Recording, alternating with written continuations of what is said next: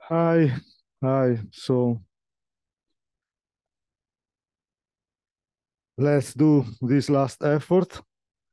Uh, I hope I'm okay because I prepared this yesterday night, but contrary to my custom, I drank, and so I don't know. I wrote something, but it seems a bit incoherent looking at it now. But in any case, so let's do a slight recap of what I was discussing yesterday. I was discussing about CLT, and the point is that I have a map. Okay, so let's call it T. And this map is a map which is like, I don't know, like C2, for example, from, I don't know, like TD to DT, yes, to the torus, and is expanding.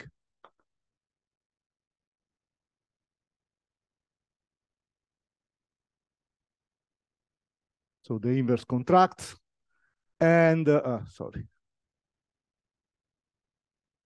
the inverse contracts. And so we know that it has a unique invariant measure, absolutely continuous with respect to Lebesgue, and we have an observable which also, I don't know, maybe I think it must be C1 at least.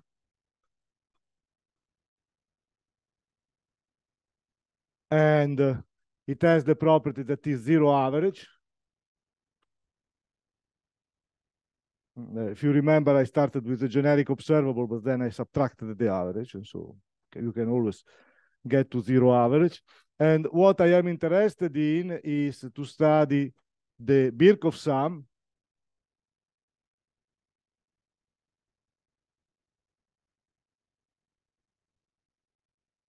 I'm sorry.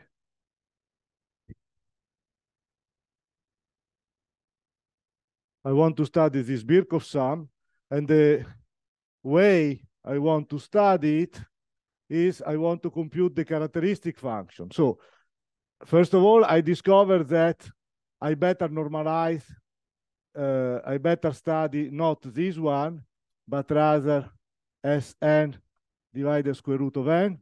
This seems to be the proper normalization. And I want to study this. Sorry, and I forgot. You have that the initial distribution yesterday, I took it to be some initial measure, which is absolutely continuous with respect to Lebesgue with smooth density. But in fact,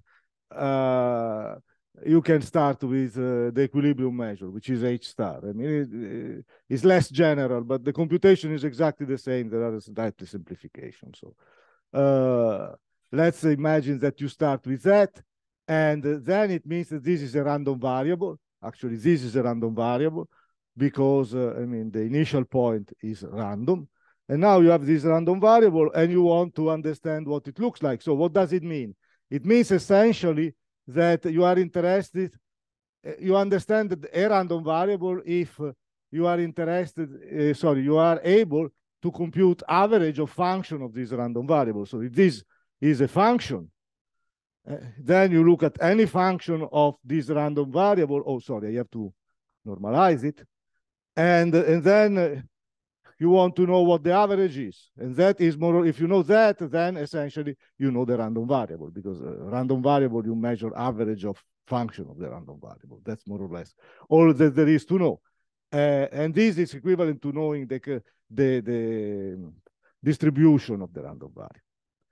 Okay, if you want to know the distribution, just take A to be the interval 0x, and that the characteristic function of an interval, and this will tell you the probability that the random variable has a value in the support of the characteristic function. But I mean, just to simplify things, let me assume that A is smooth, is CR, and then if A is CR, you can expand it in Fourier series. And if you can expand it in Fourier series, then you can write this as, A hat of lambda. So this is the Fourier transform. And then you have the expectation of e to the I lambda over square root of n as n. And so it means that if you know the characteristic functions, then you are able to compute any average of any reasonable function. And of course, the people here that are mathematically, especially mathematically inclined, they will notice that I use Fubini theorem to exchange the order of the integrals. Okay, fine. And now, so that is the quantity that I was going to study. Very well. And what did I do? Well, what I did was to notice that I can define a transfer operator, lambda, that applied to a function h. It is equal to the usual transfer operator that is associated to the measure, the SRB measure, the measure absolutely continuous with respect to the bag. But it has a factor here. And then that, okay. So instead of having the usual transfer operator, you take first the function, you multiply it by this complex weight, and then you apply the transfer operator. And if you introduce this object, then there is this very nice formula due to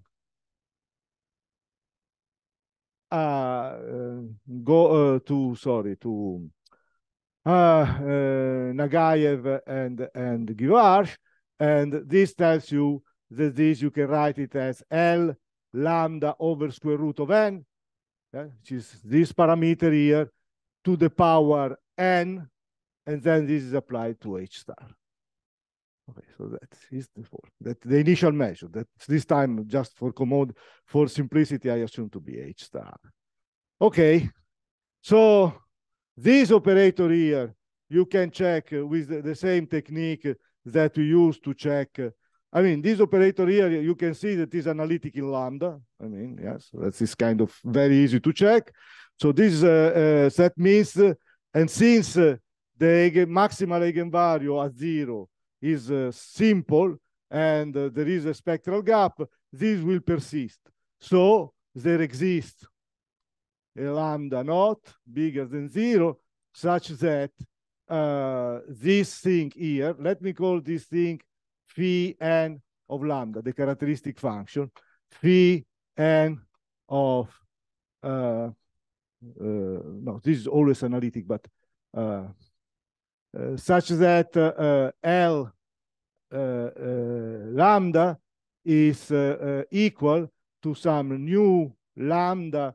And then here there is, so if I apply it to h, here there is a rank 1 operator, which is some function h lambda, and then there is an element of the dual, and then there is order of beta, so let's say n, this is n, and beta n, and beta n is strictly smaller than the inf of the new lambda for each lambda, the smaller lambda. So that is the situation. So this term here is exponentially small, so it doesn't do much. And the main term is this guy, okay? And so if you understand what, so it means that phi n lambda is equal to new lambda. And so, and also this is, I normalized that in such a way, I can normalize this thing in such a way that this is equal to 1.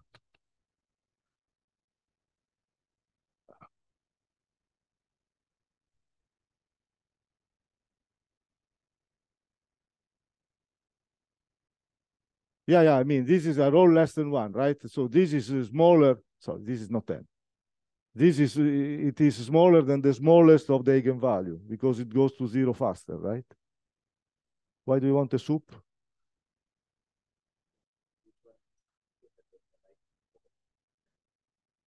Yes, I want it to work for all of them, yes. But I mean, it's in some interval up to lambda naught, so it's in a compact set. So if it is smaller than every one, I mean, there would be I mean, that is what I mean. This guy here moves from 1, right?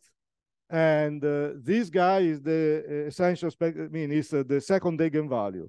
So the second eigenvalue, if it exists, moves, maybe up. The other one move down, and for a while it will always be smaller than the other. Yeah. So it will look like this essentially, and then there will be maybe a correction because this applied to H star is not necessary 1, but since you normalize this, but the mistake will be at most of order, well, you can compute it, but is of order 1 over square root of lambda, lambda over square root of n, something like that. Okay. And then you have plus order beta n. Okay.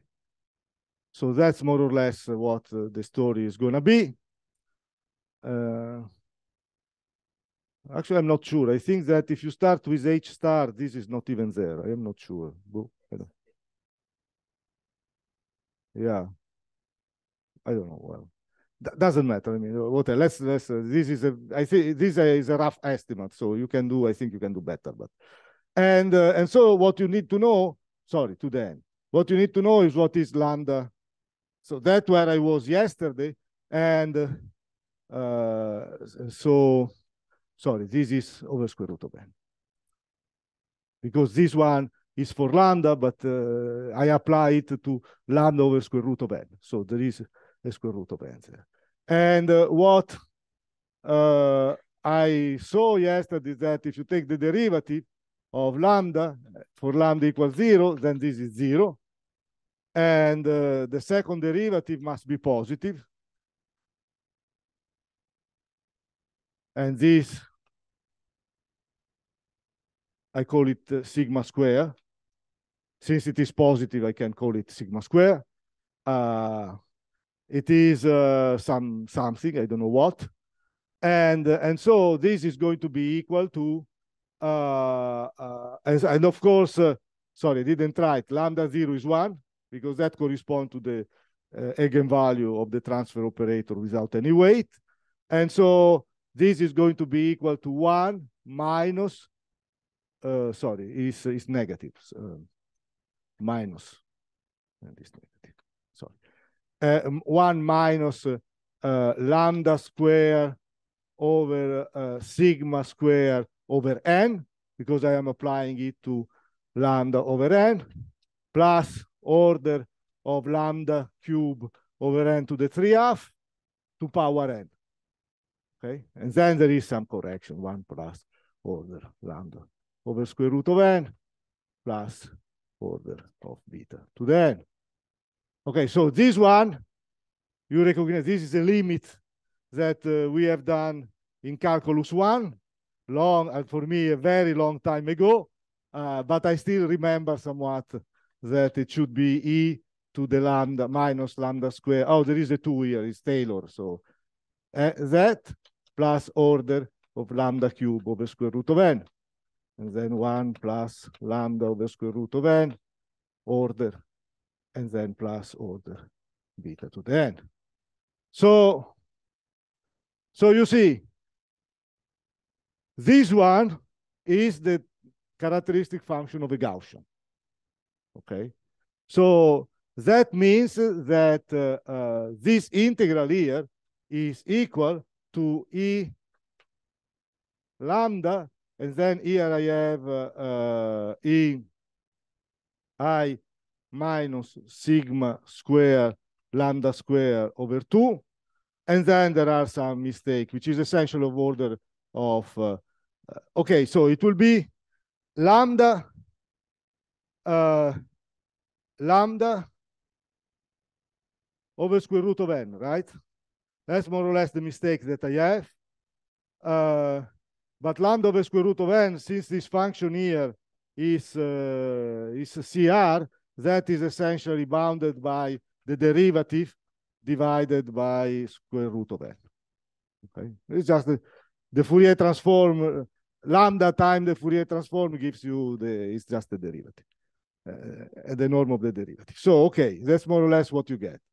So this mistake is of order 1 over square root of n, and this guy here is something, but you have to be careful, right? Because this works only if lambda is smaller lambda. So this works for, let me write it here, for lambda smaller than lambda naught times square root of n, right? Because lambda over square root of n should be smaller than lambda naught, okay? So that means that that is okay from minus lambda naught square root of n to lambda naught square root of n. Outside this interval, this approximation won't work. But outside this interval, this guy is smaller than 1. And so you are just integrating this function outside this interval. And if the function is smooth enough, then the tail in Fourier transform is very small. And so again, you get some of this order, or even smaller. So,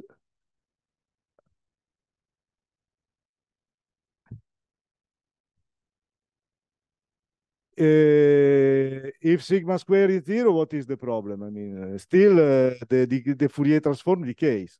I choose A.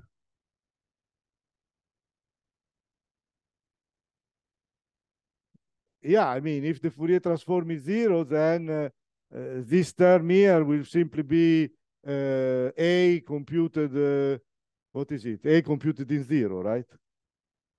Because it means that the random variable is more or less concentrated at 0. That if sigma is 0, then it's still a CLT, but it's a bizarre CLT because it just says that the random variable is 0 with probability 1. So I mean, just you are in 0. So still, I mean, it means that if you do this estimate, then you get A computed at 0 because this guy is small, and so that's what you are computing. Yeah. And that is exactly what this formula says. Okay. So the point is that since this one decay, here you can put in minus infinity, and the mistake that you do is order of, so the mistake that you do, it is of order, it is the integral from, for example, square root of n to infinity of a hat. This is more or less the integral of the square root of n to infinity of 1 over lambda to power r, where r is the smoothness of the function, and then this gets to be n to the r minus r plus 1 over 2. So if r is large enough, this will be smaller than this mistake. So I just assume that R is large, and that's it. Okay, so that's nice. But there is this issue. So what does it mean? It means that you can, so the conclusion here is that this average, which is the object I'm interested in, is given by going back to Fourier transform, is A of x e to the minus, sorry, there is, yeah, lambda square over sigma square. Maybe there is a 2, I don't remember. This formula, I can never remember this. No, yeah, yeah, there is a 2. And, sorry, this is x in dx.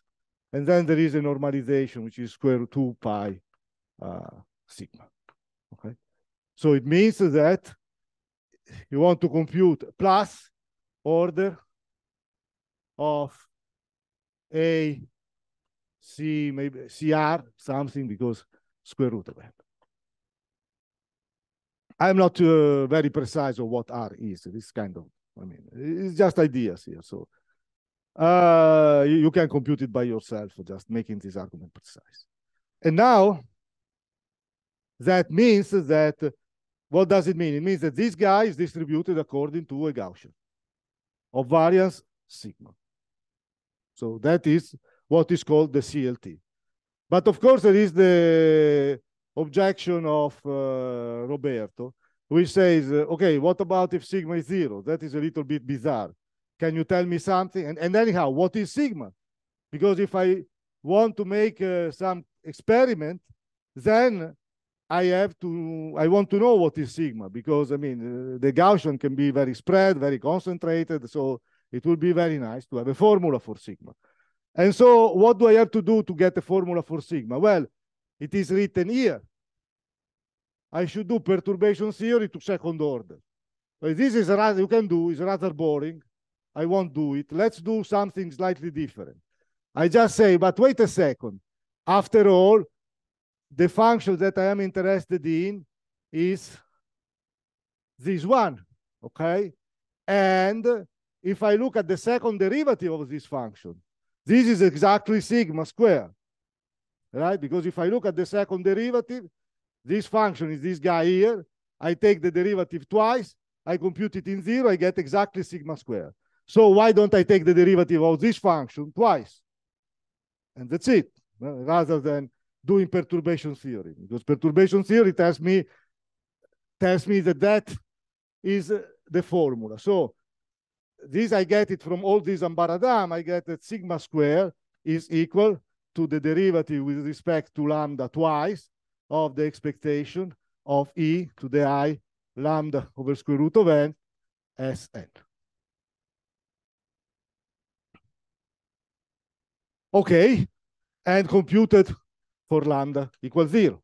So I can do two derivatives. I can safely do that. And you can see that you get minus, and then you get the expectation of Sn square over n. Okay. That is what it is. Yeah, I mean, okay, fine. Then you have to take the limit, right? In the limit is like that. So this, yes. Yes. But it's the limit of this thing, right? Yeah. Ah, these mathematicians. Okay. Right. Okay, so that's what I have to compute. Okay. Let's compute it. Let's compute it. So maybe I can erase something over here and do this computation.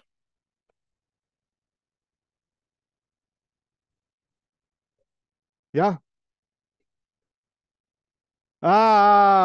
Sorry, it's minus sigma squared. Yes. Oh my God. I told you that I drank too much yesterday. There. Yeah, because sigma squared is not the derivative, is the minus the second derivative. Yeah, sorry. Okay, so let's compute the expectation of Sn square. Okay, so this is what it is. It is the sum from k and j that goes from 0 to n minus 1 of the expectation of p compose tk, p compose tj.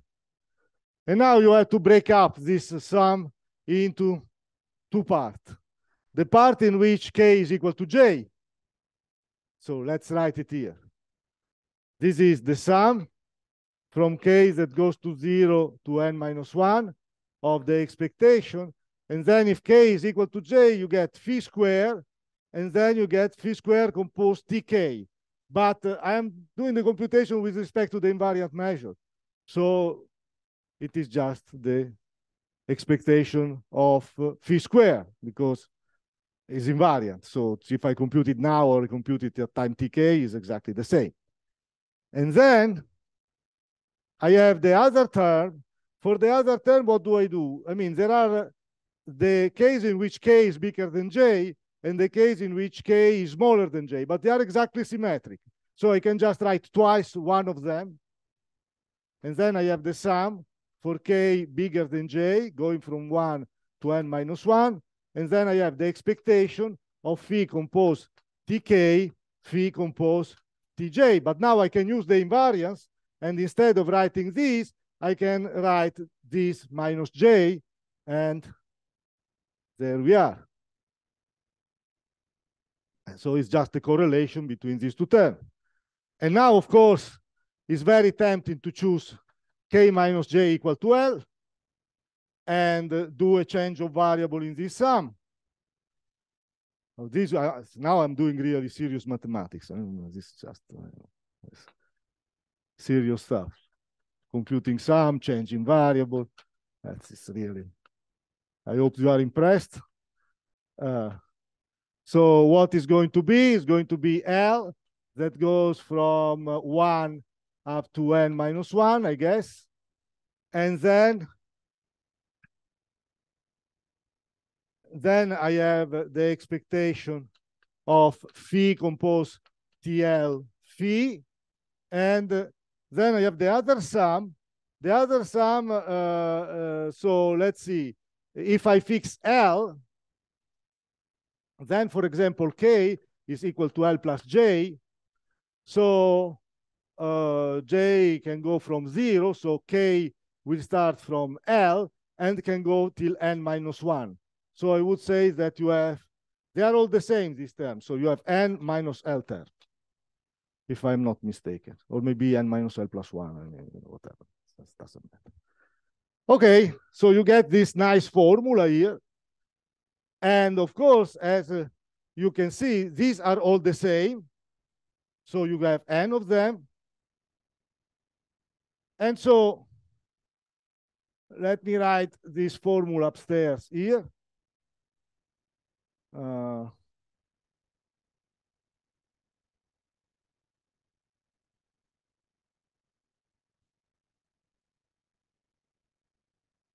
So I get n, the expectation of phi squared plus twice. The first term gives me the correlation. I mean, there is always the, then you remember I have to take the limit for n, I have to divide by n and take the limit for n going to infinity, right? So that is okay.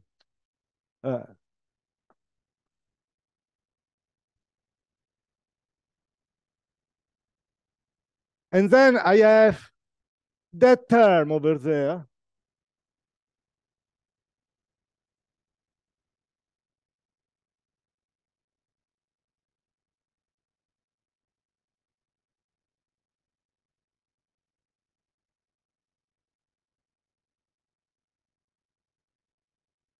Okay.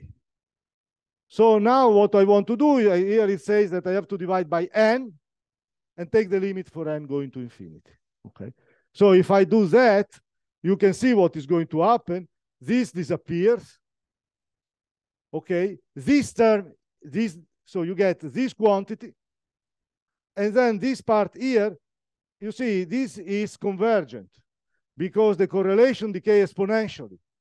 So this quantity here goes exponentially to 0, but is multiplied by L. So L by E something exponential. This is finite, but then you divide by n and it gets to 0. So it means that the limit is exactly this quantity here. Let's put it in square bracket. This is sigma square. So that is the formula that I think Caroline wrote already some lectures ago. It's just the correlation, and this is a quantity that is positive. Although, you know, if you compute, if you would have computed the second, the perturbation theory to second order of the leading eigenvalue, you would have gotten exactly this formula. But the drawback doing that is that from this formula it's not obvious that it's a positive quantity, because you look at it and you don't know what these correlations are. Why is that positive? You don't know. But now you know that it's positive because you see where we started. We started from the expectation of Sm squared. That is positive for sure. So that has some advantage computing in this way. You get extra information. Okay. Fine. So what does it mean? So now finally that I did this computation, I identified what is sigma square. I know how to compute the variance. Well, it's not such an easy thing to compute this correlation, but still, you can try to compute it if you want. And now I can address the question of Roberto. What about if sigma is equal 0? What happens if sigma is equal 0? Well, if sigma is equal 0, it happens that this part will go to 0, right? Because this tends to sigma. So in the limit, this will go to 0. And so let me just write it in a slightly different way. I write this up to infinity, okay? And then I subtract what I added.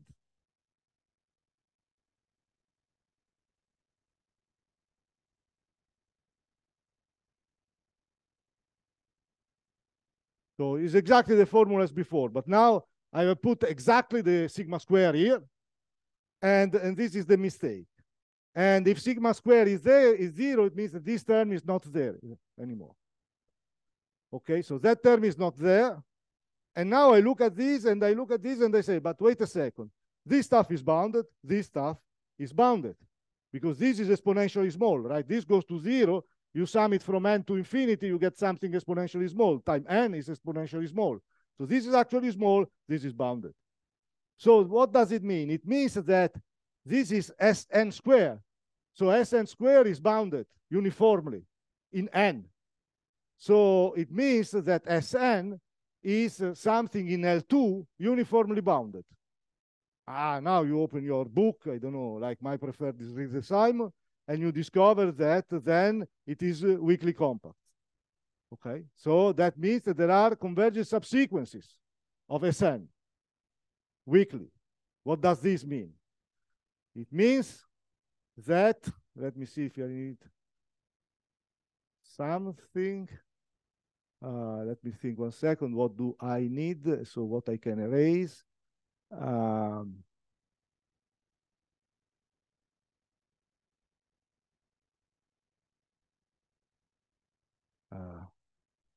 I don't know. Well, let's erase this part that we don't need anymore anyhow.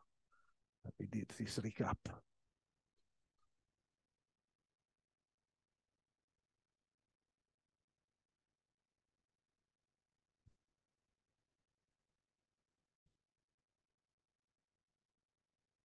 So we have Sn.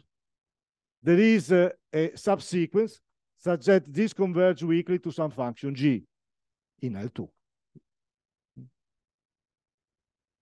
What does it mean converges weakly? It means that for each psi that belong to L2, you have that the integral of psi Sn j converges to the integral of psi g. That's what it means. We converges in L2. Okay. So this is just because the dual of S is, I don't know. Yeah, either you know it that you know the L2, the unit ball of L2 is weakly compact, or you can prove it directly, but otherwise it's a consequence of Banach-Aragoula or this kind of abstract principle. It doesn't matter. Anyhow, I mean, you can find it in any book. And so you say, maybe your reaction is that who cares? Yes, who cares? Well, let's look at this. So Sn is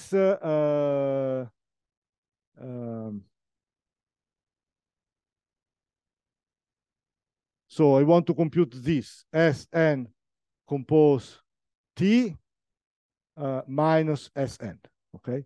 And then I do this with some function that I choose it to be C1, some nice function. And I want to compute this quantity. So what it is psi, and then this is the sum from k that goes from 0 up to n minus 1 of phi composed tk plus 1. That is that minus phi composed tk. And this turned out to be a telescopic sum. Everything canceled but the first and the last term. So this is equal to psi phi compose Tn minus psi phi. Okay? And Now I can take the limit for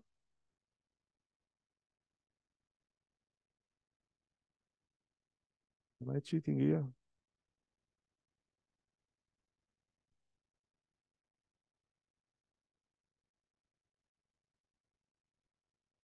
Yeah, there is a small subtlety because I have to prove that the composition with this operator is continuous in the weak topology, right? Because I want to put the limit inside, but that is okay. So I get that if I go in subsequence, this will go to G, and so I get that phi G compose T minus G is equal to the integral. So this one is again a correlation, right? This is zero average. So I will get 0 over here in the limit, no matter which sequence I go. And so I get minus psi phi. And since this is true for all psi, then it means that I just prove that the limit G compose T minus G is equal to phi. That means that phi is a coboundary. Okay. So you can be happy with that, but there is a little catch, which is a little bit annoying. This is an L2 coboundary, this way I proved it. No? G is just in L2. And then the question is, how do you check that, this means that sigma equals 0 implies that phi can be written like that. Now, it's not so easy that a function can be written like this, because if you take any invariant measure and you take the average of this thing, this will be 0. So it means that your function is not zero average just with respect to the unique invariant measure, absolutely continuous with respect to the bag. It's zero average with respect to any invariant measure. Okay? And that is very difficult. For example, you can take any periodic orbit, and that should be zero average along the periodic orbit, because you can put an invariant measure on a periodic orbit. And so it just means that you can find a periodic orbit in which you sum the function along this periodic orbit. You do not get 0. That means that it cannot be written like this. And so sigma must be different from 0.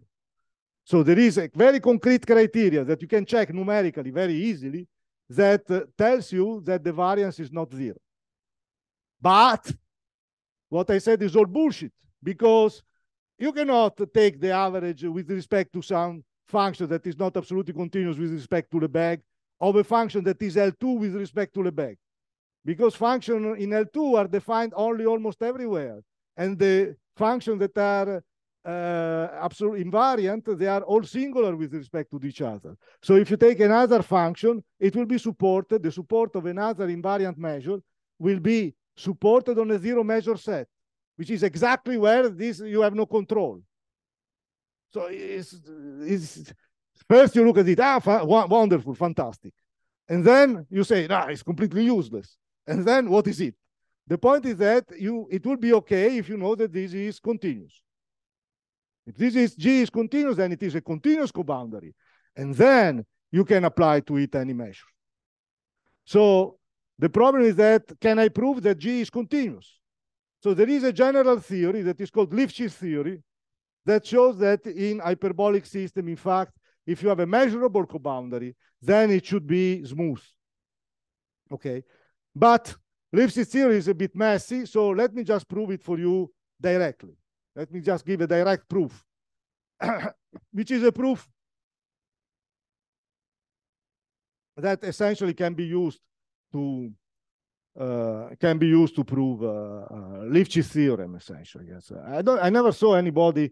There is a paper by Polycott in which, and also a paper by Jan Morris in which they use similar idea to prove Lifshitz theorem using transfer operator. But I never saw a proof in the case of, for example, an Nosov map or something, or an Nosov flow. I mean, I think it should be possible, but for an Nosov map and an Nosov flow, there is, for an Nosov flow, actually, I don't know. For an Nosov map, there is a paper by Della Liave in which they prove Lifshitz theorem for that. In any case, let's just not worry. let's just define the following. G tilde equal the sum from k that goes to 1 to infinity of L k phi. Right? Since this guy goes to 0 exponentially in W11, for example, then this is a well-defined function. And this is a well-defined function in W11, which it is, I mean, in one dimension, it is continuous. In higher dimension, it is not enough. But I mean, no, because we did it with cones, right? So with cones, you know that this goes to 0 in C1 even. So it goes to 0 in C1.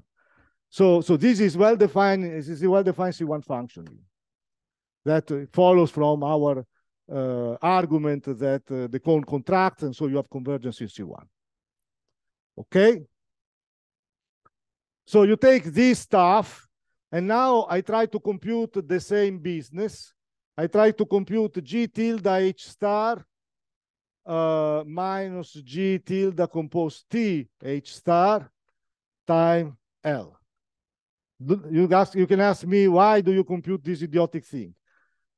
Well, I try to compute many things and just turn out that this one works. So I don't know. Okay, so let's see what happened. It happens that you get a sum from k going from 2 to infinity of L k plus 1 phi H star, and you get minus, and then you get L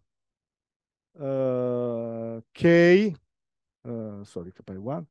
This is just Lk, and you see, when you apply to this quantity, L applied to G compose T H star, this is equal to G tilde because it's composed with T, so it gets out of the transfer operator, because the transfer operator is the sum on the preimages.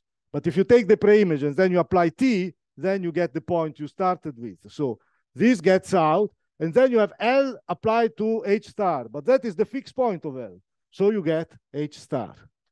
So it means that here you just get this operator disappear, and you just get that one, which is Lk phi H star. Okay, and again now you have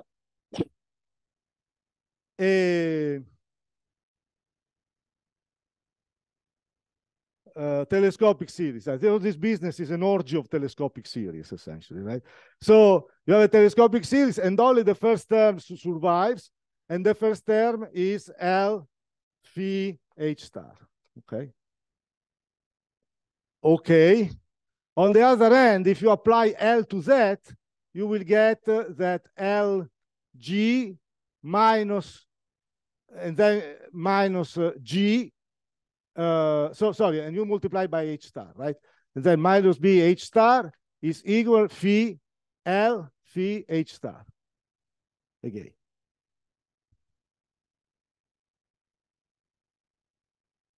Maybe I should have put H star immediately here. I don't know, because I want it to be inside. Yeah, I wanted to. Let me put H star there. So you look at this and you say, but this is the same formula, right? This is the same stuff. This is the same stuff, only it's a different function. So I can take the difference, and I get that L of G minus G tilde H star is equal to G minus G tilde H star. Because I just take the difference between this guy that comes, this function G, I have no idea what it looks like, but it is the weak limit of blah, blah, blah of Sn. Some weak, there can be more than one, right? Because I got it as a weak limit. So it's just a compactness argument. I just took a subsequence that converge. So in principle, I could get more than one function according to which subsequence I take. So I know that there exists some functions that do that. Maybe there are many that do that. And here I just defined instead the function. I just gave a definition. And then I compute. And I get that the difference is a fixed point of the operator L. But if I take the average of this stuff, this is 0. You can easily check that the average of this stuff is 0, because if you take the average of G, you see all these operators disappear, and it's just the average of phi with respect to the invariant measure, and that is 0. And also the Sn have 0 average, so their weak limit has 0 average. So this has 0 average, so it cannot, you see, we did, because some of you very providentially, I think it was some of you asked me, but are there other invariant measures? No, because you proved that there is a unique, absolutely continuous invariant measure that is regular, it is smooth. But maybe there are invariant measures that are not good, right? Just in L1. But I proved that this is not true. I proved that there is only one invariant measure that is absolutely continuous with respect to the back. This guy is in L2. This guy is C1. So this guy is absolutely continuous with respect to Lebesgue. And it is an eigenvalue of the transfer operator. And it is 0 average. It cannot be. Because the only eigenvalue of the transfer operator is H star. There is nothing else. And so it means that there is only one possibility, that G minus G tilde times H star is equal to 0. That's the only possibility that is possible. But then H star, we saw that is a strictly positive function. So it means that this difference must be 0. And that means that this function here, that is just only in L2, is equal almost surely to a C1 function. Okay? And so it means that since this is C1, then it means that this is a C1 coboundary, which is more than we needed, actually. We were happy with C0. And now the thing works.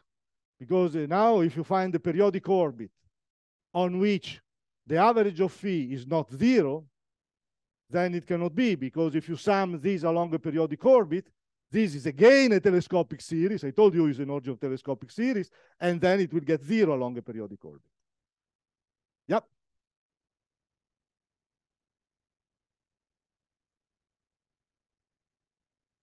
No, I use the fact that the transfer operator converges, essentially.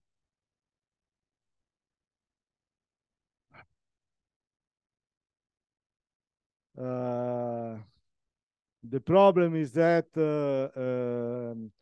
for an OSOF, H star is not in general, while here H star is a measure, is a function, for an OSOF, H star is the density of the invariant measure with respect to Lebesgue. But the invariant measure can be absolutely singular with respect to Lebesgue. So H star is a distribution, actually. It's just, and so it's the Radon-Nikodym derivative of a measure that is singular with respect to Lebesgue. So that creates some problem.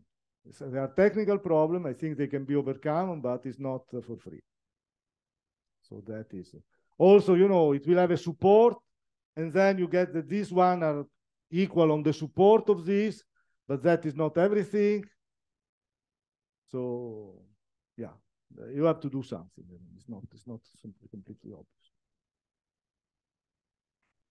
Maybe you can try to do the same argument using a different operator, for example, the operator associated to the measure of maximal entropy, because that as one as invariant eigenvector, right?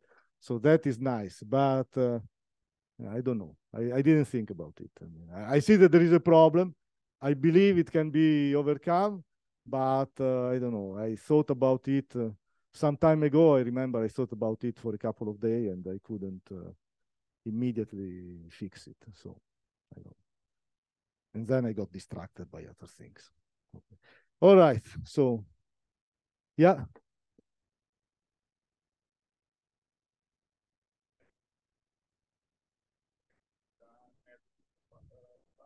No, no, L2 co-boundary you Yeah. can prove. Yes. Okay. The argument is the same.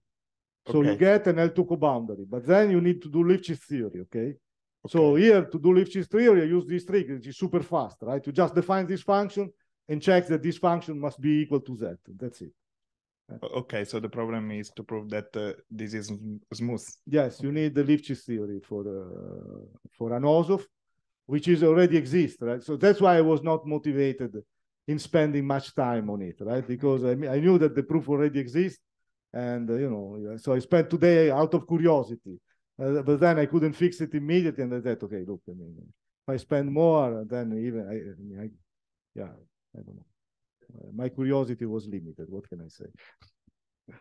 Excuse me, but yeah. This is maybe a stupid question, but what if you prove instead of showing that Sn is bounded in L2, yeah, you prove that it's bounded, I don't know, in H1 or some sublet space that is inside the C, inside the continuous function.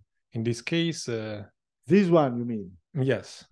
But how do you prove that? Because from the fact, if you remember the argument, from the fact that sigma is 0, you just get that Sn is bounded in L2.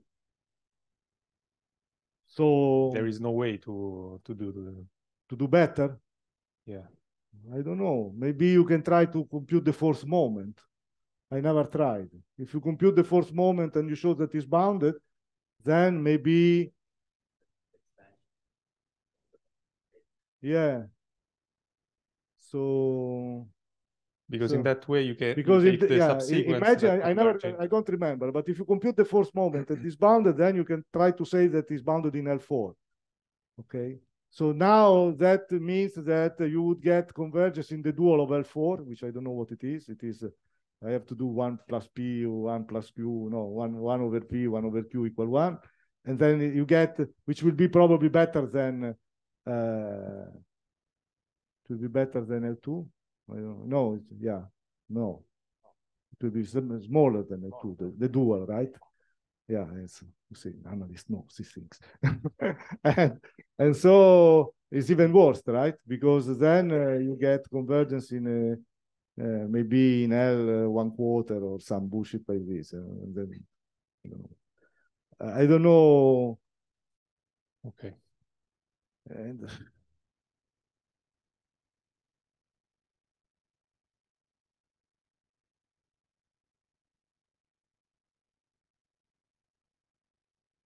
yeah, okay, we get a convergence in some weak sense, but still the limit will be in L4. Okay, so what is the advantage of knowing that is in L4? Not much, no? Even if it is in LP, even if it is in L infinity, what do you gain? You have always the same problem that is defined almost everywhere. And instead you wanted to define it. See, the point that you want to apply to it measures. So it must be at least continuous, because measures are the dual of continuous functions. So if you do not get to continuous, you don't do anything. And to get to continuous, you would have to prove convergence in L infinity, right? There is no hope that it's bounded in L infinity. It's actually probably false. Maybe, yes, it is bounded in L infinity a posteriori because it's a co-boundary. So if it is a co-boundary, it's bounded in L infinity. That is correct. But I don't know how to prove it. So yes, if you have an independent way of proving that it's bounded in L infinity and not in L2, then you don't need this argument. But I don't know. Because that is the proof, right? That it's bounded in L infinity. So yeah, because once you know that, yeah, since we are talking about this, let me just, in case there is some person that didn't get the point, now you can look at Sn a posteriori. And this is the sum from K from 0 up to n minus 1 of phi, but phi now I discover that is G minus G composed T, and so this is composed Tk, and this is K plus 1. Oh, look at that, another telescopic series. And so you get what? You get G composed Tn minus G, okay? But G is a C1 function. So this is bounded uniformly by, so you just get that Sn in infinity is less or equal than G infinity twice. So from the fact that so recapping, from the fact that the variance is 0, we get that the sum Sn, what is it? I erased it. Okay, the sum Sn, which is the sum of the function, let me write it again.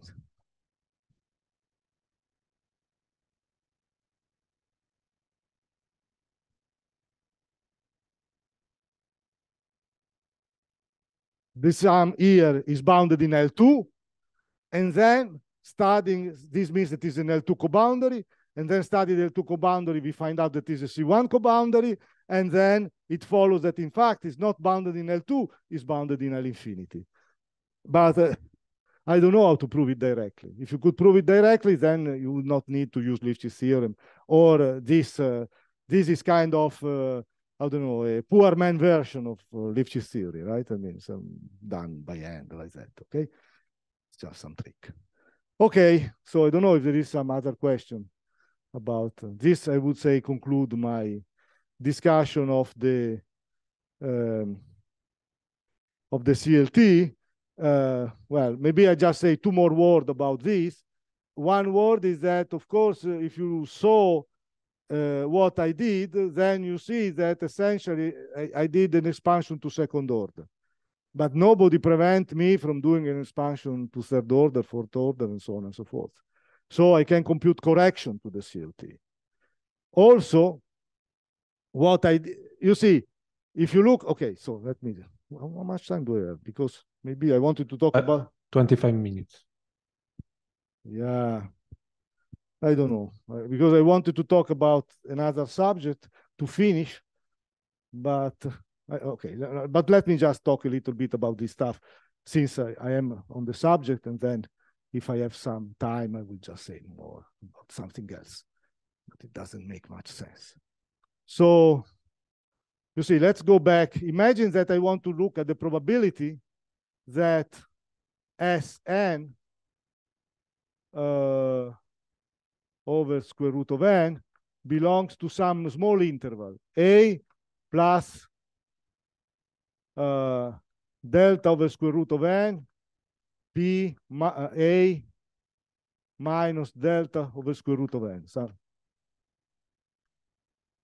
let's say that I want to look at something absurd like this, right? I mean, just to say something.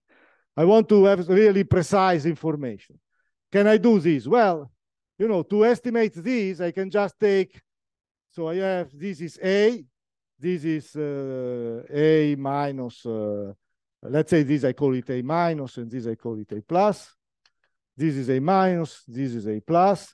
So you can say, yeah, you cannot do that because you did the computation only for smooth function, right?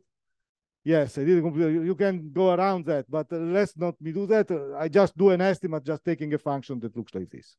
This is smooth, and of course the probability of Sn to be in the support of this function is bigger than that. So you can just compute the expectation with respect to this function to estimate this probability, because this function is 1 here and is very small there. But how small do you want? This must be small with respect to this interval, right? Otherwise, it's completely stupid. And so this is height 1, and this must be smaller than square root of n. So it means that the derivative is of order of square root of n, at least. You cannot do a function of this type that is so concentrated with a derivative that is smaller than 1 over square root of n, because it has to go, you know, in a distance square root of 1 over square root of n. So this is 1 over square root of n. It has to go to 1. So that is. And actually, no, it's not really true, no, because you don't want 1. You want, since this is square root of n, you want this to be square root of n, actually. So this will be of order n. Okay. So maybe I exaggerated, right? This is very hard to do, I think. But in any case, I mean, just to tell you, so you can apply all your thing but you will get a gigantic norm of the function. And since there was a mistake that was a prime over square root of n, this is total catastrophe, right? Because this will be of order square root of n, which is gigantic. While this probability it will be of order 1 if I divide it like that. This is like a delta function of this interval, right? So it's just it is high. The integral of this function is 1, and so that is what. The mistake is much bigger than the function. So it's clear that, and part of this mistake, if you remember, was coming from the fact that I was throwing away the integral from square root from lambda naught square root of n to infinity, right? This part of the Fourier transform, I was estimating by these things. And so it's kind of clear that if you could get control for bigger lambda, then you could do better. Okay. And so it means that you would like to study the operator L lambda, not for lambda smaller than lambda naught, but for all lambda. If you can do that, you will certainly get better estimate. And you know, for example, we have a paper with Kazun in which we play this game. And the point is that, can you do that? Well, the answer is yes in some cases. For expanding map, you can. Smooth expanding map, you can. For piecewise, you can, right? For an Ozov, no. For an Ozov, it's unclear. Because it turns out that this operator, if you look at it, where is it? I erased it. Well, whatever. I mean, this operator, I write it here, is equal to L e to the I lambda phi. And it is extremely similar to the operator, the twist operator that you get to study a suspension that has phi as a ceiling. It's more or less the same operator. And so this is very, very similar to proving decay of correlation. To study what happened for big lambda for this operator is very, very similar to prove decay of correlation for a flow. And there are techniques to do that, but essentially the Dolgopiat technique or the technique due to Suji, for example. But the problem is that we know how to do it for suspension over expanding maps, but for an Ozov flow, we do not. Unless the flow is contact, and there is no reason why this should be contact, I mean, the equivalent of contact. Or there is a recent paper by Suji and Zhang in which they show that generically the answer is yes for three-dimensional flow. So that would be equivalent to a suspension over an Ozov map in 2 dimensions. Okay, so then there is a technique. It's a I don't think nobody ever tried, but maybe using this technique you can show that if you have a 2-dimensional Ozov map, then you can prove probably that there is you can compute the correction term, which is called Edgewood expansion, to the CLT for generic phi, whatever the hell that means.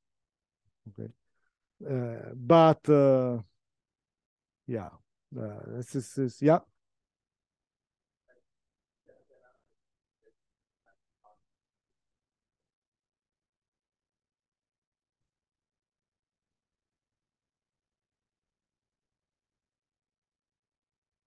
I don't know.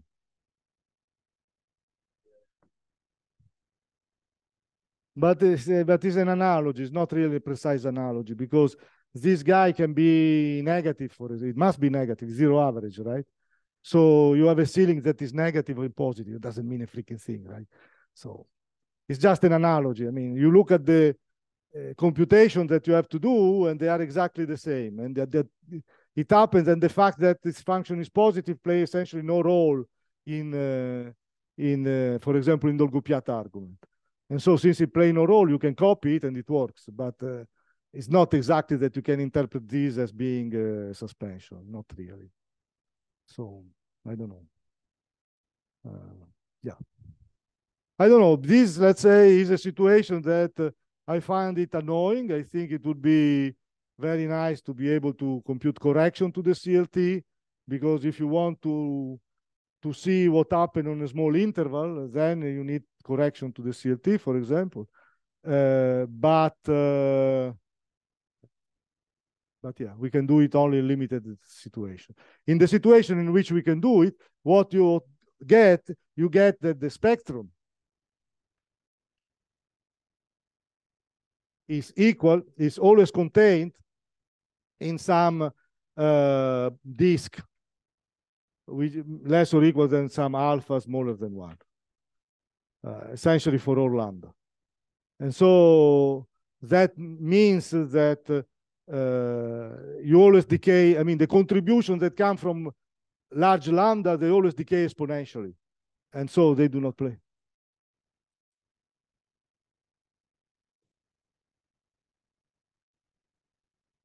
I think there is a uniform alpha, actually, right? No, sorry. Yeah, sorry. This is the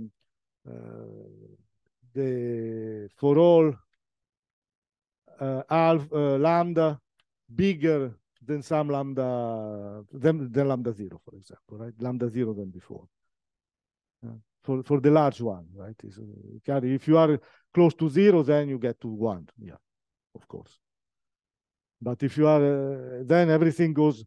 So the term that this term here that I threw away, because here there is also e to the I lambda over n. I mean, yeah, here there is the integral of e to the I s n lambda over square root of n. Okay. And for lambda large, this is actually exponentially small, so it doesn't create any. That shows that the mistake that I threw away, they are really irrelevant, and all the correction come from nearby 0, so from the Taylor expansion, essentially.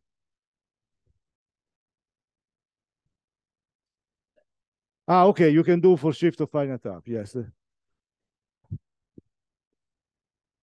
Yeah. But the shift of finite type and expanding map, they are not really so different, right? It's kind of almost the same thing. Yeah, not really, but yeah.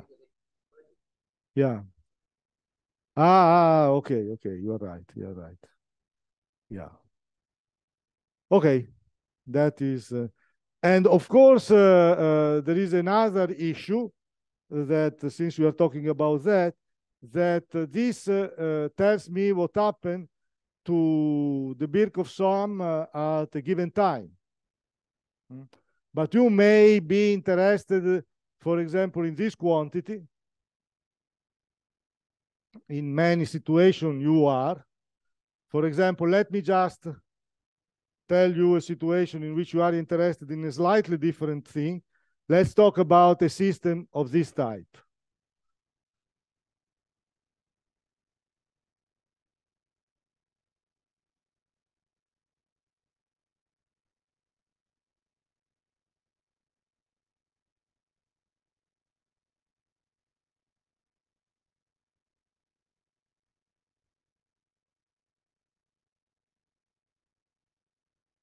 Okay, so this is the simplest possible case of a fast-slow system.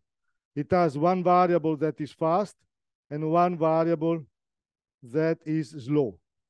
The fast variable is x and the slow variable is z, which each time changes only by an amount epsilon. Okay, and the general case is when this depends on z and this depends on z.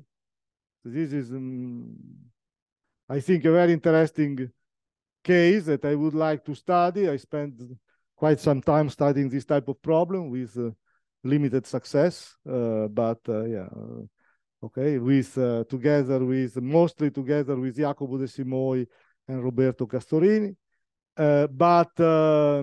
Okay, if you look at this and you want to see what the dynamics is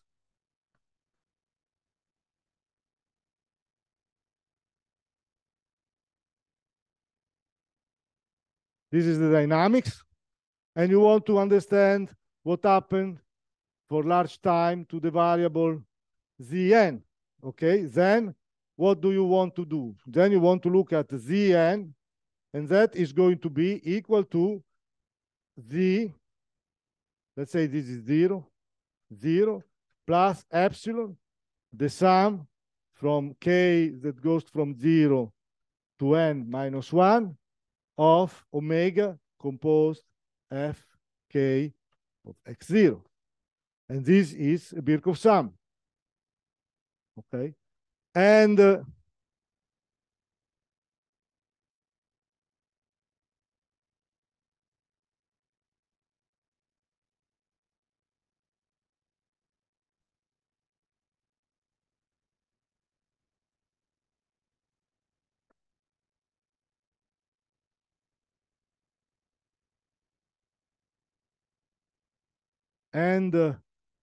if you want to understand what is the long time behavior of the variable Zn, then you have to understand this sum here. And of course, you have to decide at which time you want to look at it. Now, the map F is a map that has, let's say that F has a unique invariant measure, which is a unique physical measure. If F has a unique physical measure, it may very well happen that, let's call it mu of omega is 0, okay? And then we are exactly in the situation that I was discussing before. So we know that this will converge to something when n is of order epsilon minus 2. So I can look at the variable, the epsilon of t equal epsilon sum from k from 0 to epsilon minus 2 t minus 1, maybe, integer part of omega compose fk of x. Okay? And that is exactly the situation of before, right? Because this is n and this is square root of n. And so this one will go to a Gaussian. Okay. Which will be centered at 0 and will have a spread 1. And that means that if you wait this time, the variable z will be more or less distributed in all the space. But okay, there are things that you may want to know more. You want to say, okay, this thing here, this is you can interpolate, you know, continuously between these discrete times, and then you get a continuous function. I mean, this one is something that jumps, right? Because here there is, but it jumps every epsilon square steps, right? When you move over time epsilon square, this jumps by 1. Okay, but okay, so it will be something like this, and it jumps by epsilon. So this is like that, and then after a time epsilon square maybe is here, and then it is here, and then it is there. So that maybe is a trajectory, right? Every trajectory has every time epsilon square, it will have a jump of order epsilon. Then you can just join it, and now you get a continuous function. And this I call the epsilon of t. Okay. And now I may ask myself, okay, but this is a continuous function, and so it's a random variable, because for each initial condition, I will get a different path. And then I can ask myself, how does it look, the measure of this path?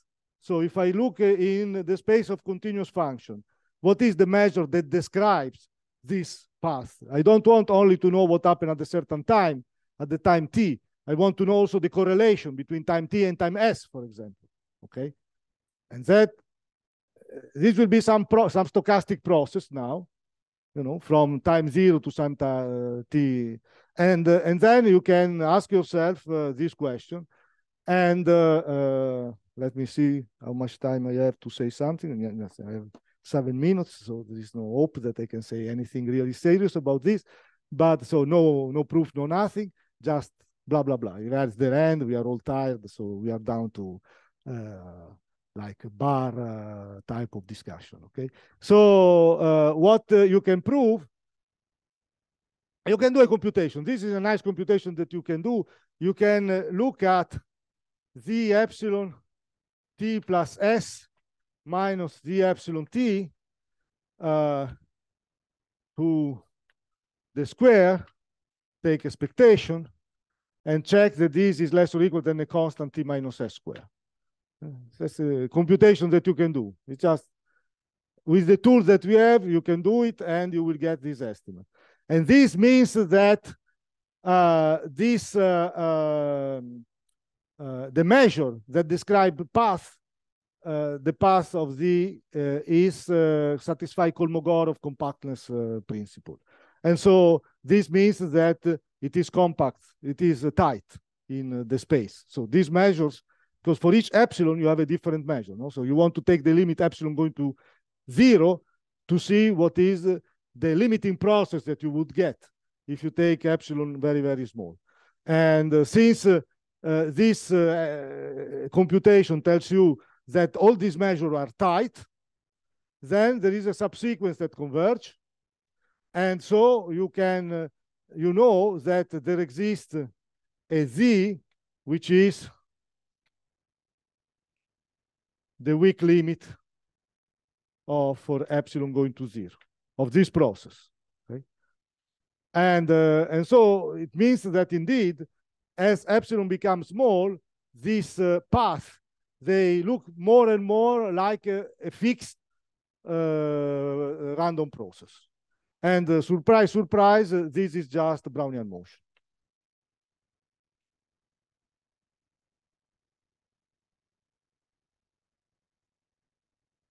Okay.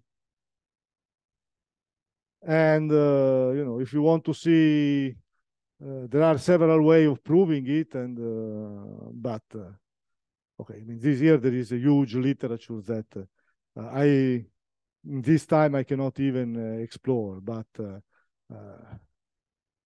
yeah, I mean, there are a lot of results about this. But the reason why I'm kind of interested about it, because it gives you some information about the invariant measure of that system, right? The invariant measure of that system, then it should be something that it is, so this is the variable x, and this is the variable z. And now you ask yourself, well, what is going to be the invariant measure of that system? What is going to look like? I mean, this fast law system when epsilon is very small. But when epsilon is very small, you know that z must be more or less uniformly distributed here. On the other hand, x is distributed according to the invariant measure of small f. So it means that the invariant measure of that system should be very similar to Lebesgue time h star Lebesgue, where h star is the invariant measure. I call it mu, sorry. Here I call it mu. This is the invariant measure of f. I didn't even tell you what f is. It doesn't really matter. It could even be in an also flow. Okay, so now, of course, in which sense this is closed, you have to discuss. This is a kind of war. So it's kind of complicated. But still, in first approximation, the invariant measure must look like this. So you get precise information on how the invariant measure up to a certain precision must look for this system. And that is not so easy to answer in other ways. Because maybe for this system, you can, for this system in particular, you can try to do what, let's say that F is an expanding map, right? Then you can try to do transfer operator type of argument, like the one that I did for the expanding map. If you are on a torus, for example, you can decompose in Fourier mode and then things work, and then you have a lot, instead of having one operator, you have one operator for each Fourier mode. It's boring computation, but you can do it. And you can show, for example, that indeed there is some invariant measure. So there is a physical measure. In the sense that I discussed it. Maybe you remember that I define physical measure as the measure that you get starting from a measure that is absolutely continuous with respect to the bag. So you take a measure that is absolutely continuous with respect to the bag, you do Krylov-Bogoliubov starting from that, and then you get some measure, and that for me is a physical measure, essentially, right? And so you show that there are physical measures. They indeed have the properties that that you like. So they are absolutely continuous with respect to Lebesgue in this case, but you don't know how many they are, because again, it's a compactness argument. Right? You just know that the maximal eigenvalue are finite multiplicity. Okay, fine. But what they are, how many they are, you don't know, and how do they look like, you don't know. But you know, using this type of thing, then you get information. They must look more or less like this. If there are more, of course, you don't know that, because it could be that, you see, it's a little bit like, so this example that I like, right? Because for example, like that, it's very hard to get uniqueness unless you have very tight bound on what is the regularity of, but quantitative bound. You need quantitative bound on the, for example, what is the derivative of the invariant measure, something like that. Because it could be that, you see, you could have that, it could be Lebesgue. So you say, the invariant measure is Lebesgue. That is just, you can imagine it's just the function 1. And you say, so this is how the invariant measure looks like. But in fact, the real invariant measure could be like this, right? Where this oscillation, each oscillation happened to epsilon to the minus 10, for example. So sorry, epsilon to the 10, some very, very small scale. And here there is a gain, all, and then, I mean, maybe there is another one that is the same, but it is, you know, singular with respect to this. I don't know, it's not so easy to rule out this possibility. And this possibility does happen already in stochastic process, because imagine that you have a random walk, and the random walk does jumps of size 2, okay? So it just jump on the left of 2 steps, or jump on the right of 2 steps. And then you compute and you say, the random walk converges to a Brownian motion. Very well. So I look it at the time t, and the measure, if you are on a circle, for example, not on the line, then it will converge to uniform distribution, exactly like here.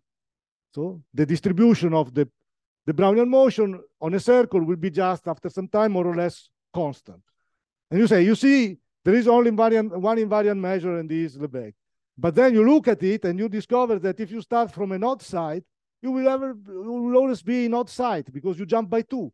And if you start on an even side, you will always be on an even side. So the invariant measure, in fact, is not Lebesgue at all. It's something that goes up and down.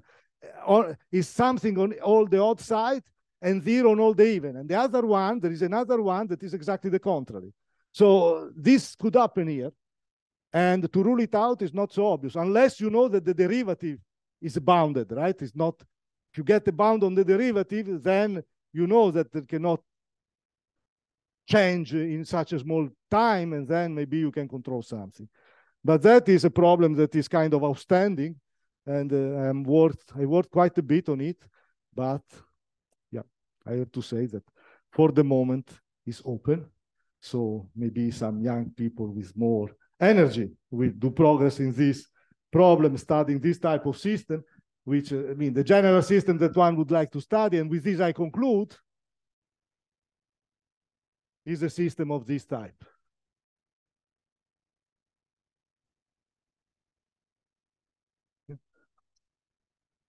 Which is a situation that this is more similar to Apple, because my how to say, what is in the back of my head is a situation. This should be a model of heat transport. Okay, so this has physical relevance. So this, you can imagine that you have a bunch of particles. V is the energy, and so the energy, nearby system exchange a little bit of energy, very little, and so you have that the energy is conserved if you have a lot of systems that do not interact with each other. But if they have a small interaction, then the energy, the total energy is conserved, but the single energy of the particle will be not.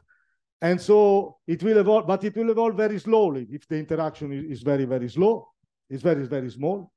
But the problem is that the exchange of energy will depend from the energy of the nearby system, and the dynamics of every single system will depend on its own energy.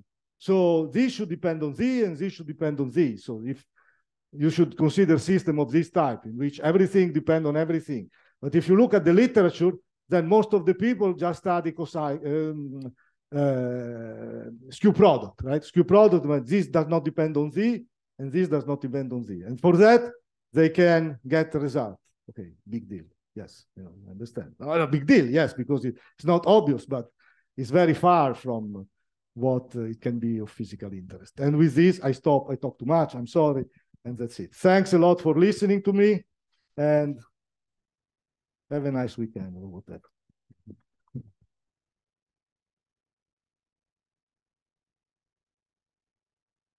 Any question?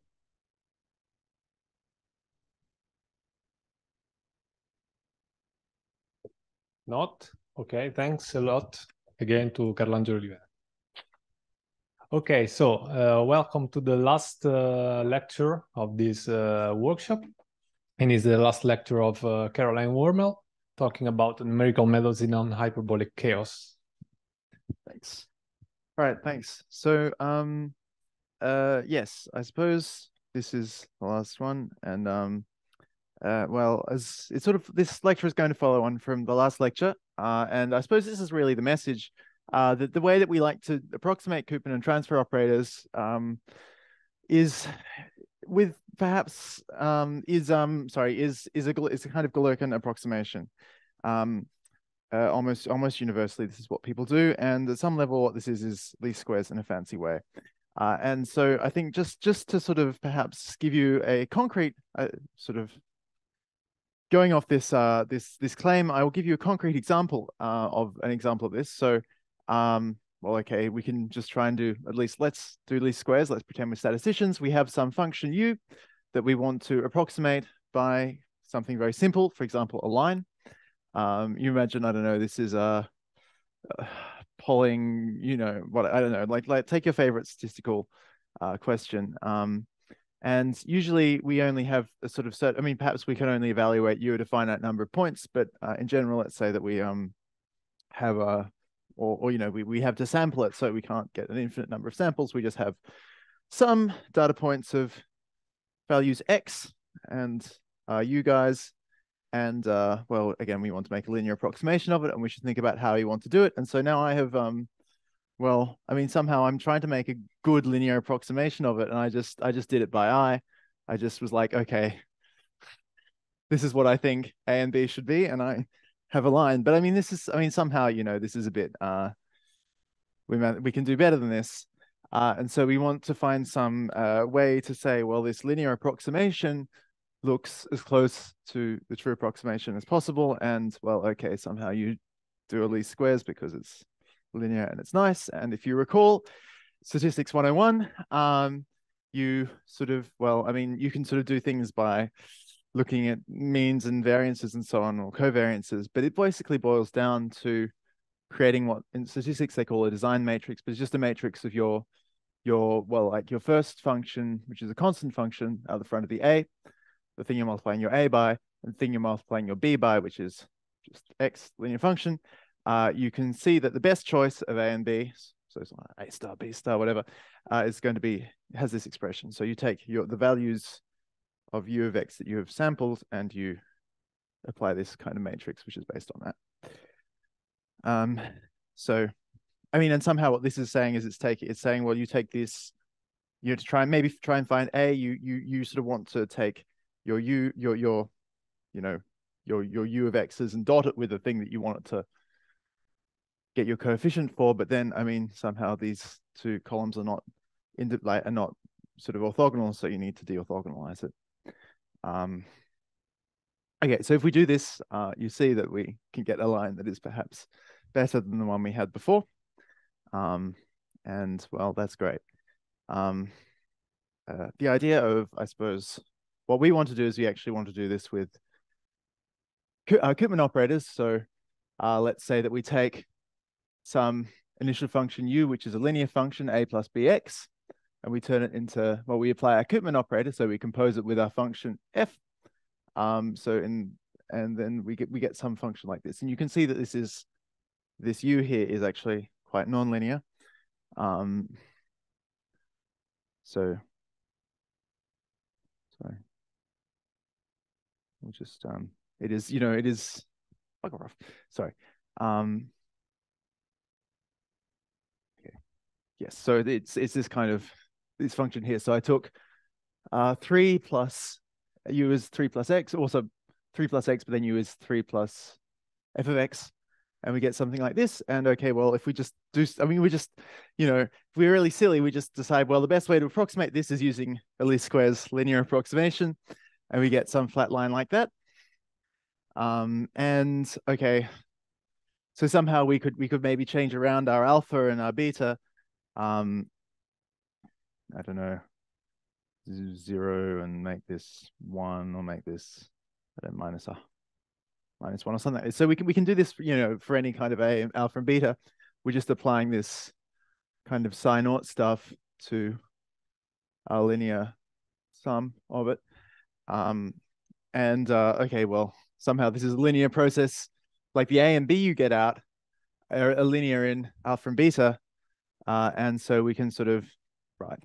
And so if we write u as a sum, our vector of u's, in fact. So this is like u, sorry, this should be like u1, u2, u3, blah, blah, blah, as this vector.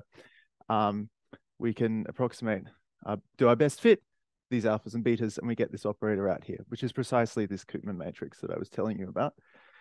But of course, for linear where our dictionary, the sort of sets of functions that the basis of functions that we're approximating on are linear functions. And well, okay, so we're looking at the doubling map. And okay, so somehow this here is obviously taking 2 by 2, well, two sets of coefficients to 2 other sets of coefficients. So we can see here that it is a 2 by 2 matrix. And well, okay, maybe somehow this is a really dumb approximation of the Koopman operator for the doubling map. Well, okay, if we try and say, for example, look at the spectrum of this Koopman operator, we can see that, well, of course, it gets the first eigenvalue because 1 is a constant function, is invariant. It's invariant in the statistical approximation, but we can see that it actually gets the second eigenvalue very closely, which is 1/2. So, of course, we can't get any more eigenvalues correctly because we've only allowed ourselves a 2 by 2 matrix. But so it can only have 2 eigenvalues, but you can see that the operator is, well, I mean, somehow this is the most important of all of these guys because it's the closest to the unit circle. Does anyone have questions about that?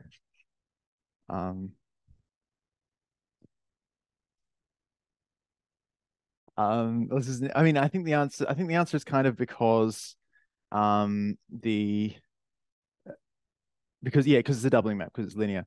Well, you know, somehow it's piecewise linear. If you you could also say actually that it's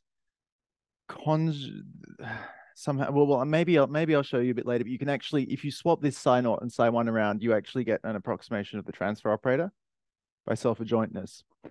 And so then somehow the transfer operator does have this closed subspace of 1 and x, because, well, 1 is invariant for the doubling map, because 1 is just the invariant measure, and it preserves the invariant density rather, and it preserves that. And then x, you can do a little calculation and see that that somehow linear functions are a closed subspace in the transfer operator of the doubling map. No, absolutely not, because it's special to the, yeah, I mean, like we could try it and we might, well, I don't know, let's try it. Why not? F of x is now, I don't know, what number do we want? 3.8 x times 1 minus x. Okay, so cool. Why is it now? Where's okay. And then, okay, then we're going to do a little Koopman guy. And, well, I mean, okay, so obviously these gray ones are wrong. Okay, so somehow then we get 0 and 1, but I think that's just because it's the doubling map is, so the logistic map is even about its center. So I mean, somehow you have I don't know, let's say a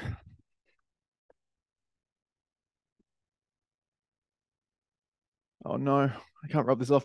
You have like a linear function. I mean, I don't know, a half one, and you take like a function like this, and then here's your logistic map, and so this stuff here, let's say under the, well, okay, under the transfer operator, which as I said is the adjoint, this negative here gets mapped to this point with the same derivative that this, I'm going to write it.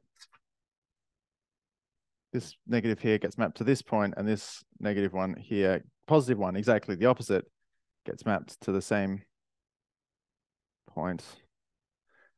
This is not a very good drawing, but somehow these two cancel each other out. You should do the calculation. Anyway, but yeah, somehow, I mean, even though this, okay, so I've showed that it works perfectly for a special example, and it absolutely doesn't really do anything for a non-special example. The idea of this is actually what engineers call dynamical mode decomposition. So this is not extended dynamical mode decomposition. This is just normal dynamical mode decomposition. So we just take, instead of taking, I mean, somehow you have a high dimensional system and you have a lot of different coordinates. You don't just have one, you have like one, then, so you use your dictionary one, x1, x2, x3, x4, and so on and so forth. And somehow, this actually works quite well if you have, you know, some big, I don't know, some big system of PDEs. At least often it does. So I mean, somehow this is mildly deranging as I mean, sort of glorified analysts, I suppose, because we always want to think what happens when n goes to infinity, and there they just have, I mean, they just have two coordinates, and but anyway, I mean, I think that's kind of interesting, and maybe there is some way that we can study why that works, if you sort of define some appropriate infinite dimensional a high dimensional system, you know, which probably doesn't have as many Lyapunov, you know, as large a dimension as the sort of system which you immerse it. But anyway, that's dynamical mode decomposition. And of course, in general, you have a lot of, instead of having just one x1, so 1 and x, you might have 1 and then x and then a bunch of other functions that are perhaps nonlinear. And well, I mean, again, these are just, we just had some matrices that we computed our Koopman matrix out of, and you can more or less just try the same thing. This is the whole idea of this Lurkin approximation. And okay, and perhaps also yeah. And of course this somehow this is what we're all doing. This is a picture I showed you last time. Well, okay, so for example, it's not, for example, what Julia was doing with the Lagrange-Chebyshev methods is discretizing this operator L, but she was choosing using polynomials, but she was choosing some very fancy or some very well chosen nodes. So I mean, actually, which look like this. So these are these Chebyshev nodes that you saw, and well, somehow and perhaps you may also remember that she was taking a lot of sort of product, sort of cross sums between I suppose Chebyshev polynomials and Chebyshev polynomials with the transfer operator applied to them. And yeah, I mean, somehow this is kind of more or less the sort of thing that you see indeed for Ulam's method. So often when you're doing it, like, I mean, so Stefano, in fact, I think was discretizing the transfer operator. But because this is all when you actually do it in practice for some, giant system, often what you do is you take a lot of points and you apply the Koopman operator to them.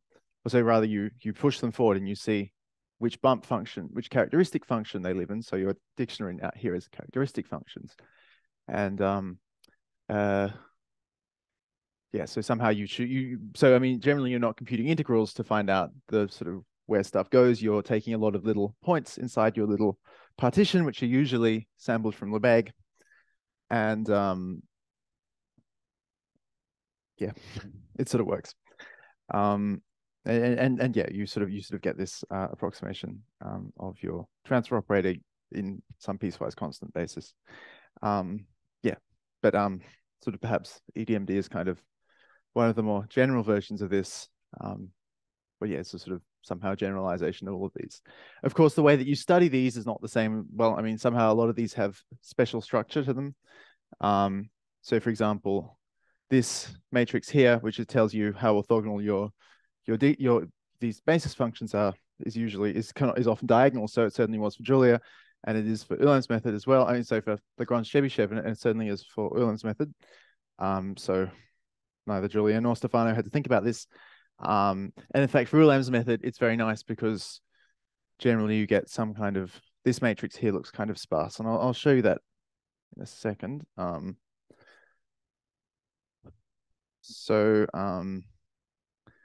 Right, so we have, I mean, if we think about this map that we looked yesterday, so it's just a little perturbation of the doubling map to make the spectrum a bit more interesting. Well, somehow we're going to make a partition of our space, and okay, compute the characteristic functions on the partition. So this piece of code here, just this thing here is one. Well, I mean, obviously it's a logical statement saying that the jth element of this partition, and so that xn is between the jth element of this partition and the j+1th element. So it lies in this thing, and it's between, say, these two numbers, and it's well, it's somehow it's 0 if it's true, and 1 if it's true, and 0 if it's not, true being 1 and false being 0. And the same thing, but with the Koopman operator applied to it. And we get, I mean, somehow, okay, so psi naught looks like this big matrix of 1s and 0s saying, well, we started with this partition, or this, some point that some point in -1, 1, and it lies in, sorry, this is a point, and it lies, we know that the first point lies in the first partition, and so do all of the other early points. Anyway, I mean, it's not particularly meaningful, or not particularly easy to see, but when you actually compute your Koopman operator, you get some kind of matrix like this. So Black says that there is the Koopman, the entry in the Koopman matrix is large and, well, is non-zero. It's something approaching 1, and 0 suggests that it's not. So here you can sort of see that it's empty, and you can see that most of it is empty because somehow if you take an element of your partition and you compose it with, you try and think of what happens to this function. So how much this function looks like, how much it's EJ. So this is the element of the partition, how much it looks like this one. Generally, this is going to look, this guy here is going to get moved to some other kind of partition like this, and it will be very sparse, and it will mostly not see these partition elements. So you get matrices that look like this, and you can actually see that in this case, I suppose generally one dimension, the sort of, pattern of non-zero elements in your matrix are, they look like the map, kind of rotated 90 degrees. Yeah, but I mean, somehow computationally this is very nice because you can sort of define kinds of matrix types called sparse matrices where you don't actually encode lots and lots of zeros in your matrix. So I mean, here, for example, if we actually try and look at the Koopman operator, not that Koopman operator, this Koopman operator,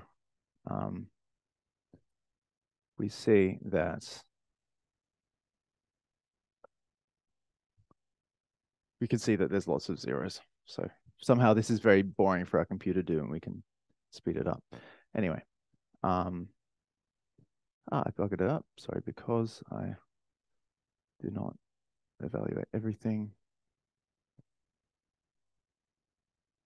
Okay. The other thing that you can see about the Koopman operator, I'd say about Ulam's method, is that it's not actually it sort of gets, so for example, it gets the first element of the spectrum right, and it probably would actually, it might get these other two elements, but it has because basis elements are characteristic functions, they're in BV, so somehow it's like close to saying they're in C1, and there is in C1, but they're not in anything higher. So when you try and do your approximation, actually what you see is that you are going to, you're not going to be able to show that there's convergence in how would you say, you're not going to be able to see that there's convergence in like within the sort of essential spectrum bound that you get for C1, because somehow you just can't work with it proof-wise. You can't say anything about it when you do the proof, and somehow when you do the proof, it actually really comes out in the numerics. So you can see here that we can't say anything about the spectrum here. Generally, of course, because you have this, because this operator is a finite dimensional matrix, you can't actually see some kind of continuous spectrum directly. Generally, what you see is a lot of dots, just like a bunch of eigenvalues that are sort of kind of continuously distributed, more or less, or certainly kind of very unstably distributed. So if I somehow change this, if I change our matrix very slightly, these would all be in completely different places. But yeah, so that is one sort of, I suppose, downside of using irregular basis functions, but perhaps the upside is that you have nice operators like this. Nice. So you have nice matrices like that with all this good structure. It actually, it's sort of, I don't have, perhaps there's things I'd rather say in the next however long, but it is actually the case that with these kinds of Koopman operators where if you have this approximating the Koopman operator of psi naught, you can actually, sorry, if you have your psi1 approximating the Koopman operator of psi 0, you can actually write your Koopman operator. So that's your Koopman operator. You can actually take a well, let's say the sort of transpose of this. So instead you get a set of psi naught star psi 1. Well, okay, without that, you get psi 1 star psi naught. So you're just flipping it. This is just playing around with some matrices. You can actually get your transfer operator as well. So I think just a little dash is a bit confusing. So I'll just write it like this. And well, okay, in this case, if we use, say, our Ulam method, should have done that. Oh, hang on, no, we shouldn't use the Koopman dash. We should use the transfer operator. We can actually, for example, so again, this Ulam's method thing, the points were sampled from Lebesgue, and so the transfer operator, sort of with respect to Lebesgue measure, if you take its eigenvector, its leading eigenvector. So this is taking well, let's say the thing from the one eigenvalue. You can see here that the Ulam, like this thing you get using Ulam's method actually approximates your invariant density very nicely. So somehow I plotted against the true density, or a sort of much better approximation of the density, let's say. And somehow this is a thing that people like to use Ulam's method for, to look at, well, one thing they like to do is look at invariant measures. You can also use it to look at, again, so it is actually very close to the sort of adjoint of the Koopman operator, but your basis functions are not always orthogonal. So here, yes, you can see that, right, the second eigenvalue is, again, the second eigenvector. So this is the eigenvector that you get at the second eigenvalue, which is here outside the central spectrum. You can see that you have this kind of thing like this, and this is well, okay, you did some C1 function, for example, and you can see that you have some approximation to this. I haven't normalized it correctly, but this is a linear scaling of this, close enough. And of course, it's continuous in C1, as we expect from the theory. I would just say you can look at the eigenvectors of the Koopman operator, say, for this simple system. And in fact, we did for the lossy map. But at least you were sort of liable to get, perhaps particularly with the Ulam's method, but I don't want to say that necessarily. You were perhaps particularly liable to get sort of behavior like this. So you get some eigenfunctions that jump around, and this is because somehow, well, I mean, this is not the true eigenvalue vector of the Koopman operator. It's going to be something in the dual space of C1. So this is trying to approximate something that isn't even a function, this blue guy. Yeah, so somehow there are some, I mean, you would actually also see this with polynomials if you had enough polynomials. You sort of have to perhaps squint a little bit with the Ulam method, or with any method really, and sort of make sure that your partition is not, I don't know, there's stuff out there. I think Gary Froiland and et al. Have sort of tried to understand what these kinds of eigenfunctions can mean in the context of Ulam's method, and I think also a Fourier-based method, so sort of, you know, high order methods as well. Anyway, that's there's questions of interpretation here, but certainly sometimes, as you saw with the lossy map last time, you can say some interesting things. You can get some meaningful information out of both of these guys. So yeah, I should perhaps now maybe say something about, well, the convergence rate of all these things. And so there are actually two parameters that we need to look at here. There's the number of points that we're approximating our functions with. And so we're trying to do our, compute our, our Koopman matrix or our transfer operator matrix with. And then there's also the number of basis functions that we need to look at. So I suppose, and I mean, okay, so in many cases we don't actually, I mean, okay, so when we do this to study the convergence, we sort of somehow need to, generally when we deal with data problems, we try and study the convergence of the number of data points going to infinity first. And so then we get some kind of continuum approximation that you get by computing integral, some continuum approximation to our matrix that you get by computing integrals. But then it will be like say a k by k matrix. And then we want to say, how does that converge in some meaningful sense to the sort of the true operator, the true infinite dimensional Koopman transfer operator? And well, actually, at least on some level, this n to infinity convergence is a much easier question. And I can actually perhaps prove to you that you do get this convergence and what rate you are. So ultimately, what we're interested in, our Koopman matrix looks a lot like this. It's two k by k matrices. And perhaps recall that these are both matrices where the columns are sort of different samples and the rows are different basis vectors. And so somehow we can sort of go back to think about our big matrices. And we can see that the entries of these two guys are, well, are somehow given as dot products between over the different xn's between the different observables. And so somehow if our xn's here approximates are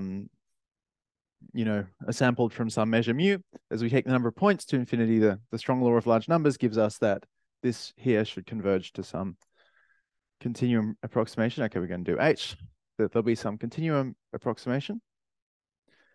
Well, okay, we just need to establish how fast this converges to this. And well, assuming that these are nice enough, then what actually needs to be nice enough depends on the function, but we can see that, well, we can show that the error here should be, if we have randomly sampled our xn's, that should be central limit theorem style.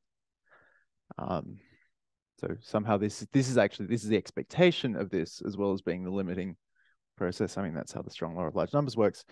If we're taking, so for example, if we're doing this kind of, classical kind of EDMD thing where you take this from a time, xn being a time series, a chaotic time series, then with the central limit theorem, we also, well, if these xn's have a central limit theorem, then we expect the convergence to this, where the integral with respect to the the physical measure, we expect that this convergence should be order 1 on root n. If we sort of evenly space our points, instead, like I was doing for that Ulam's method example before, then we have order 1 on n. This is somehow like a trapezoid, it's a trapezoidal rule. You know, a sort of, you know, one of these very low order quadrature rules. You can sort of show that at least when this is at least C1. Maybe when it is BV. I don't know if anyone remembers. And well, okay, so somehow if we have special choices of, well, sort of particularly nice choices of xn and mu, as we saw for Julia, as Julia showed us, you can actually get perhaps much better, like maybe even exponential in n. But I mean, these are kind of special cases. Yeah. I should say that we don't always use these xn's. Sometimes we just start with these integrals. I think as Stefano does, maybe. But yeah, yes, yeah, when we have points, we do need to do this. Yes.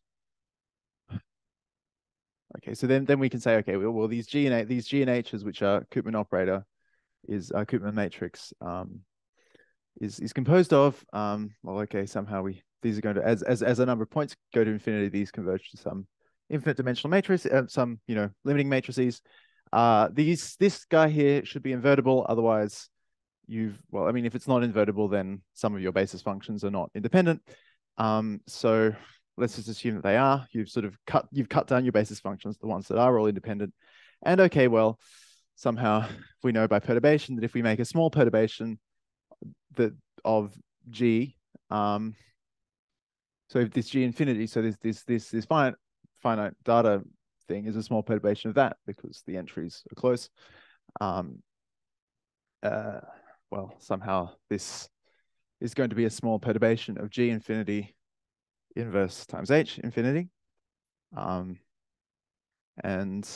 okay, and the rate of convergence is more or less going to be, at least if we don't think about K in any way, the rate of convergence is going to be order 1 on root n for random data, and 1 on n for quadrature data, and super nice for carefully chosen ones. And again, I mean, it sort of doesn't really matter because this is a K by K matrix and all norms are equivalent. So this is an argument that is sort of advanced to say, well, we get at least convergence to a continuum limit. But we should actually be a little bit careful here, because if we try and say, if we keep our, let's say that we have some value of n, and so in this case we have n is 10 to the 4th, and I think I chose some random data for this. This is for this doubling, well, this kind of perturbation, the doubling map example. So I mean, you've seen this spectrum a lot before. If we do this and so somehow with this n equals 10 to the 4, we expect our error is 1 on the square root of 10 to the 4, which is about 0.01. Okay, well, maybe it's 0.01 times something. So we have this error here. But we see that as we increase the number of points K, something starts to go wrong for us in the sort of center of the operator, which already we weren't getting very, very good answers. But as we increase this, you can see that something terrible is happening. And even though, you know, theoretically, we're like trying to increase the accuracy of our operator because we're adding more basis functions, which could hopefully capture the infinite dimensional operator better, this is becoming, we're not adding more data. So this is actually becoming ill-posed, or more not ill-posed, but like sort of, you know, unstable. And so eventually, you should show me 500. It is only showing us 200 for some reason, but perhaps if we wait for a second, this is the problem. I mean, again, this is the problem. You don't see the you just try and run it again. Oh, here we go. Right. You see actually that this eigenvalue is, I mean, we're seeing something, you know, this eigenvalue is completely wrong. And so if we wanted to say, oh, if we were looking, we'd say, well, there's an almost invariant set here because we have an eigenvalue close to the unit circle, but there absolutely isn't. It's Yeah. So somehow you need to be careful about if you do this, and you're using, say, random data, then you need to be careful about how many basis functions you use. Essentially because you're introducing well, like there's just a lot more sources of randomness. Like your matrix gets bigger, and so perhaps more ill-posed, and perhaps there's more sort of coefficients that you have to include in your error terms. But I think actually this is, if you think of this, this is actually something that's connected to the theory of it in a kind of really pleasant way, which is that random noise. If you want to inspect the smaller parts of the spectrum, the parts of the spectrum close to zero, you have to look in higher order Banach spaces, say like CR, rather than C1 or something like this, because as Carlangelo told us, the essential to sort of see the true eigenvalues that are not being masked by the essential spectrum, you need to make your essential spectrum smaller than the eigenvalues you're interested in. And so then you need to look at a higher regularity space. But when you work with random points, with sort of random data, somehow they play kind of worse. They play around worse in these CR spaces. Yeah, the sort of if you think about, I don't know, approximating, the 500th Chebyshev polynomial, which is something very wiggly, using a data like this, it doesn't work so well. No one's really investigated this rigorously, but I think it would be an interesting thing to do. Yes. I think it's also kind of, it's also kind of cute. You see these patterns here for this kind of discretization. I don't understand why they are. If anyone else understands why they are, does anyone understand why you get this kind of, they're just complete garbage. They don't mean anything. It's just, there's some random sampling and like, yeah, it's just giving you this for your transfer operator.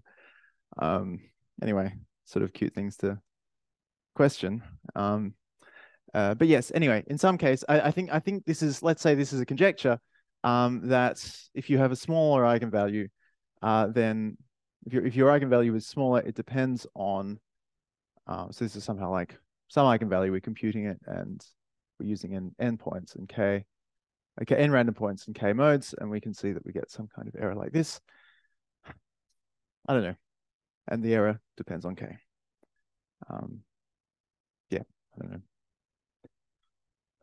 So, okay, so that somehow this convergence at n in our data point, but we also want to think about what happens when we've looked at this limit and we're in this kind of continuum behavior, this kind of continuum approximation. I think you saw that, for example, with Julia, where she with her proof of EDMD, where she took her data points to infinity and then looked at the this kind of error, the remaining error, and you can see here that well, okay, somehow we have the problem that we're trying to relate different. We can't just say, well, everything's just a matrix. Now we actually need to relate different matrices of different sizes. So, or corresponding to larger and larger dictionaries of observables, larger and larger bases for Koopman matrix, and we can say, well, okay, because we can sort of semi-conjugate Koopman matrix here into the phase space, into the space of functions, using, well, the fact that somehow if these guys are now, let's say, linear maps from coefficient space into the function space. So so I'm really abusing notation here, and I apologize. Roberto said that we have to preserve this, so okay. We'll do the thing where you just rub out a bit of stuff and or not, I don't know. So how would you say, right, so now we're saying that psi naught of some vector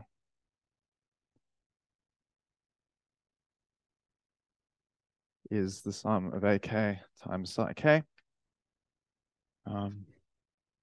When I wrote this talk, I probably should have thought a bit more carefully about what that is, but about the fact that we're talking about matrices, but then we're talking about these kinds of linear operators into functions. So under psi naught, we can actually conjugate this matrix to this guy. So this is our Koopman operator times this matrix here, which is the orthogonal projection in whatever our basis is in this basis here. Yes, onto the span of all these basis functions. And you can just check for yourselves that this is in fact a projection. So if you take the square of it, you get p squared is equal to p.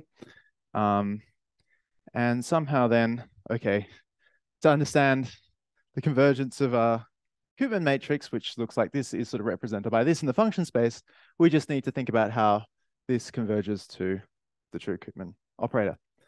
And of course, I mean, this orthogonal projection in this L squared mu is going to be, self-adjoint.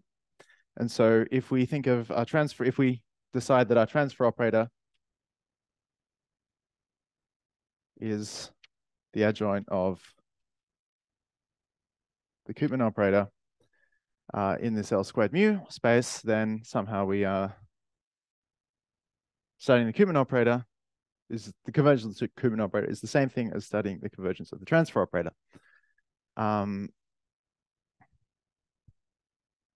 Okay. And well, I mean, somehow actually this is not easy because, well, I mean, okay, so if we say we want to study what L looks like in L squared mu, generally it is, I mean, it's kind of like the picture that we get for L1. In the sense that, often you have this, say for uniform expanding maps, you have this continuous spectrum. And that's at least where mu is Lebesgue. And that's kind of, well, that's kind of useless. I mean, we obviously see that we get eigenvalues there. We're not converging to some kind of continuous spectrum on the unit circle. So, well, what we need to do is to actually study this is to find some Banach spaces that either, I suppose, have a Lysoterian-York inequality, so you can use Keller-Liverani, which is a very sort of classic way of approximating, of like looking at the sort of stability of numerical approximations, where you have a this kind of Lysoterian-York inequality behavior. And so there in that case, you can say, well, outside the essential spectrum, we can get you can get eigenvalues and eigenvectors and anything to do with the spectrum that kind of comes out of the spectrum to converge in the weak space at perhaps some rate that you can write down. Perhaps if you are very lucky and you have that L is in fact compact in one of these Banach spaces, like we saw yesterday, again in Julia's talk, then, well, I mean, you can just somehow use the fact that perhaps your projection is a norm perturbation, and it's very easy. But I mean, that's super unusual. You usually have to go through this. There is a bit of an extra problem though, that you need, that in addition to having, say, a Lysoterian-York inequality, which of course for most chaotic maps, like we're just so far off having, we also need to see that it plays nicely with this projection.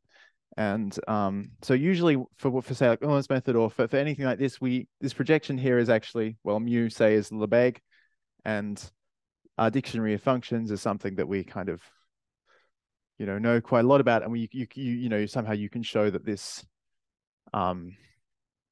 we'll say like that this is small going from a strong to a weak space. You actually also need to show that your projected, for Keller-Liverani, you also need to show that your projected operator is also a basal Lysoterian-York inequality, usually, unless you're you sort of get like you have some trick up your sleeve. And this is well, I mean, for nice projections, for nice mu, this is kind of natural. But if mu is not Lebesgue, which is actually a very standard thing to have, because you have your rho. So if you're sampling from some dynamics, then mu is going to be your invariant measure, which is usually not in Lebesgue, then perhaps I think that's something that mostly has not really been understood.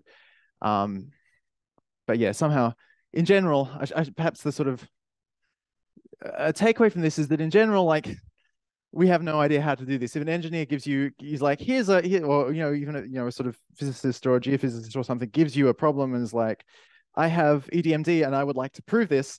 Or I'm using any transfer operator method, like whatever, and like want to prove it. Like, we just don't know. We sort of have to kind of take it on trust, and or use some kind of heuristic argument for why this is. And often what people like, the heuristic argument that sort of is used by these sort of scientists and so on, is that that our function dictionary is kind of almost closed under the action of the Koopman operator, and this is actually very not true for chaotic systems. So somehow that's because imagine like for our uniformly expanding map, right back at the beginning. I do like that you can just slide across.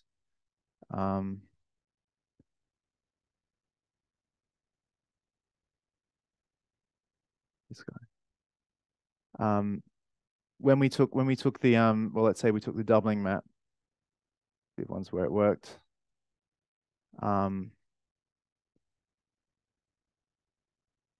This guy. When we took the doubling map, we could see that that is not it.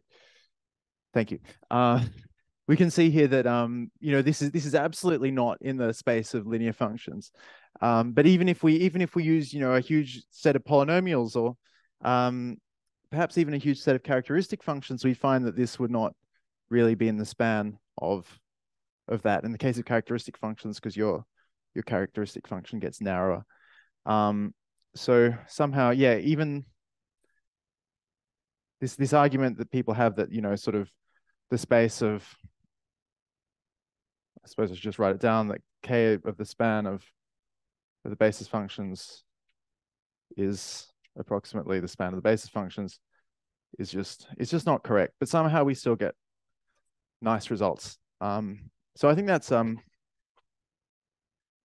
there's many interesting questions about this convergence and why it works.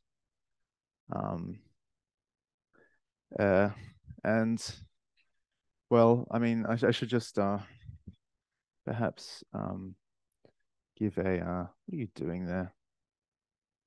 Whatever. Okay, so I'll give a little a small contribution to this. So we've seen Julia's talked about where you have you're on a circle map. So this is an analytic circle map. You have a polynomial basis. Mu has sort of Lebesgue your points are sampled from Lebesgue measure. In fact, they're uniform for they're sort of evenly spaced for Julia. You can actually, and then you get some kind of exponential convergence of your, well, I mean, so this is your sort of transpose of your Koopman operator. And then that says, well, the matrix data converge exponentially fast in your number of points. You can actually extend it if you sort of try and understand orthogonal polynomials with respect to this density. You can actually extend it to more general ones. Yes, exactly. Yeah, it's very much the same setting.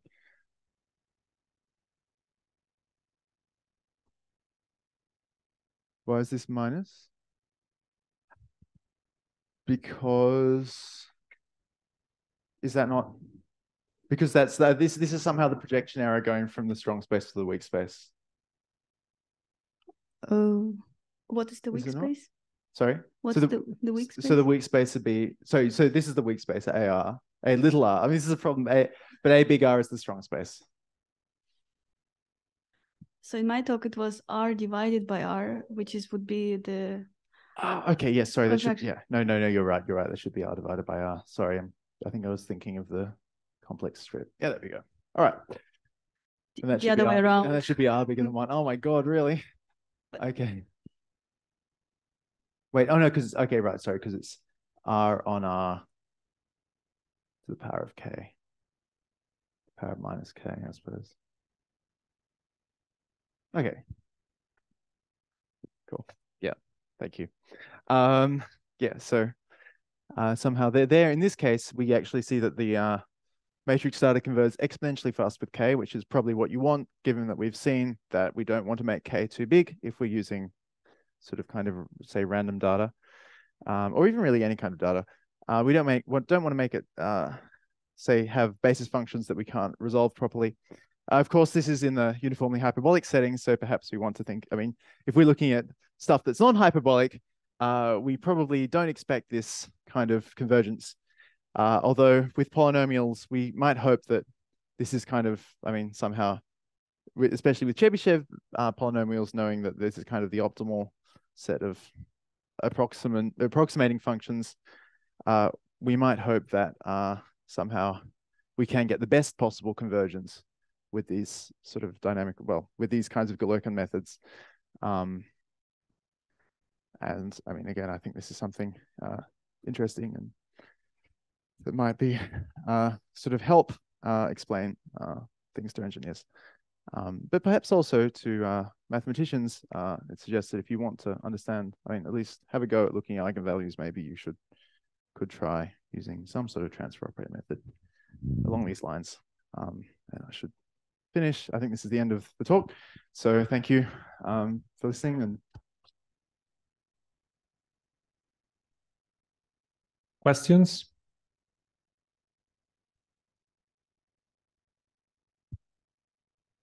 What about other equilibrium measures? So, yes, you can, as in like for the measure or for the, like for this guy or for just trying to find them? Well, I don't actually know how to pose the question well, but what if you wanted to have some potential and you wanted to approximate coupon operator or transfer operator or whatever? Yes. So then if you wanted to access, I mean, you wanted to get at some potential, you would simply, you would change your, you would multiply your operator by some weight.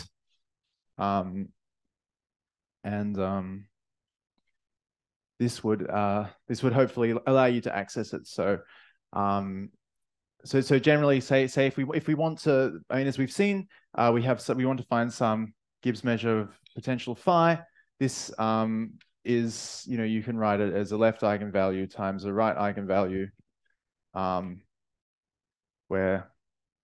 this is the left eigenvalue vector, and this is the right eigenvector at the leading level of some transfer operator.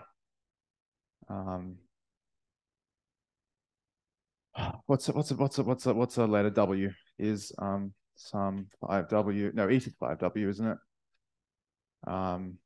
W composed with sort of sign f of x equals y, y equals x of W of y. Okay, so if you wanted to, so somehow this is like saying, oh, okay, right. Sorry to the Zoom people. Okay. Yes. So we have this kind of expression here, and we can sort of write this guy, say, as e to the phi of y on f dash of, so times f dash of y times 1 on f dash of y, and maybe put the 1 on f dash of y here. And when you do that, you see that this is the same as saying L with respect to the usual 1 on f dash, which is the one that you'll see, say, if you're doing this with mu being Lebesgue, times e to the phi times f dash times w of x. So you more or less what you do is you take your transfer operator, or in the adjoint sense, your Koopman operator, and you try and approximate this. And then you should, I mean, I've never tried this, but well, I mean, I've tried this for, say, the Chebyshev Lagrange methods, certainly. And then what you do is you get these out, numerical estimates of these out, and as sort of left and right eigenvalues of your, your transfer operator matrix, or of your sort of by adjointness, your Koopman matrix. At least when you're the sort of measure you're doing your Galerkin approximation with is Lebesgue, and then you should get at something meaningful. I suppose it's an open question, really, what it means if you're doing it with respect to your Galerkin approximation with respect to a measure that is not absolutely continuous with respect to Lebesgue. Say if it was a physical measure, for example.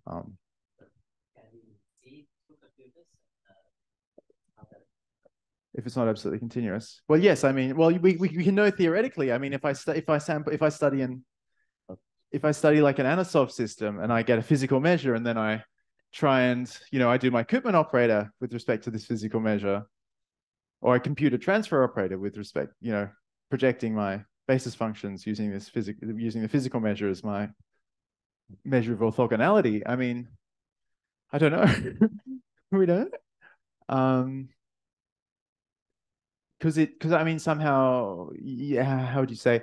Because somehow, I mean, if at least sort of in theory, if you take, at least formally, let's say we take a Koopman operator with respect to say the physical measure of an invertible transformation. This is phi times psi composed with f d rho. And this is by the invariance of rho, we can say this is phi composed with f inverse times psi d rho. And this here is, I mean, it looks kind of whatever. This is just the derivative, or this is just the transfer operator, sum of f of x, f of y equals x of y. Yeah, this is duality, right? Yeah. But this is not.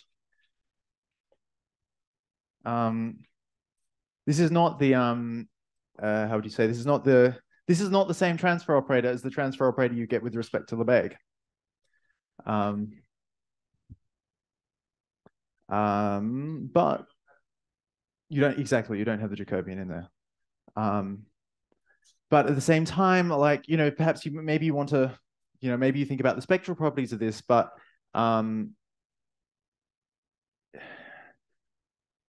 you're sort of dealing with distributions, and so this is true perhaps almost there. So this is kind of defined almost everywhere with respect to rho, and usually when people do the define these anisotropic Banach spaces or whatever, as I understand it, it has some kind of almost everywhere behavior with respect to Lebesgue. So I mean, I don't know if anyone knows the answer to this here or anywhere. Yeah. So, along some direction on which, like in the SRB measure for a hyperbolic system, that you project that your measure is smooth along some particular directions. yes. So, but you don't know on the other directions, maybe. Yeah. So that's basically the problem. It is a problem. I mean, I suppose if you're trying to do transfer operator stuff, at least let's say with Lebesgue, that you have, well, somehow, if your functions are nice enough, I mean, I think maybe there's questions for functions. Actually, I don't think anyone's really proven that your, say, any of these Galerkin methods actually converge in Anosov spaces. But in that case, you would expect that this would be this would be smooth in unstable directions, this would be smooth in stable directions. So when you multiply them together, it's something that's neither smooth and stable nor unstable, but it makes sense to multiply them together. It's another nice open problem. Yeah, exactly. Yeah. Okay, if there are no more questions, let's thank Caroline again.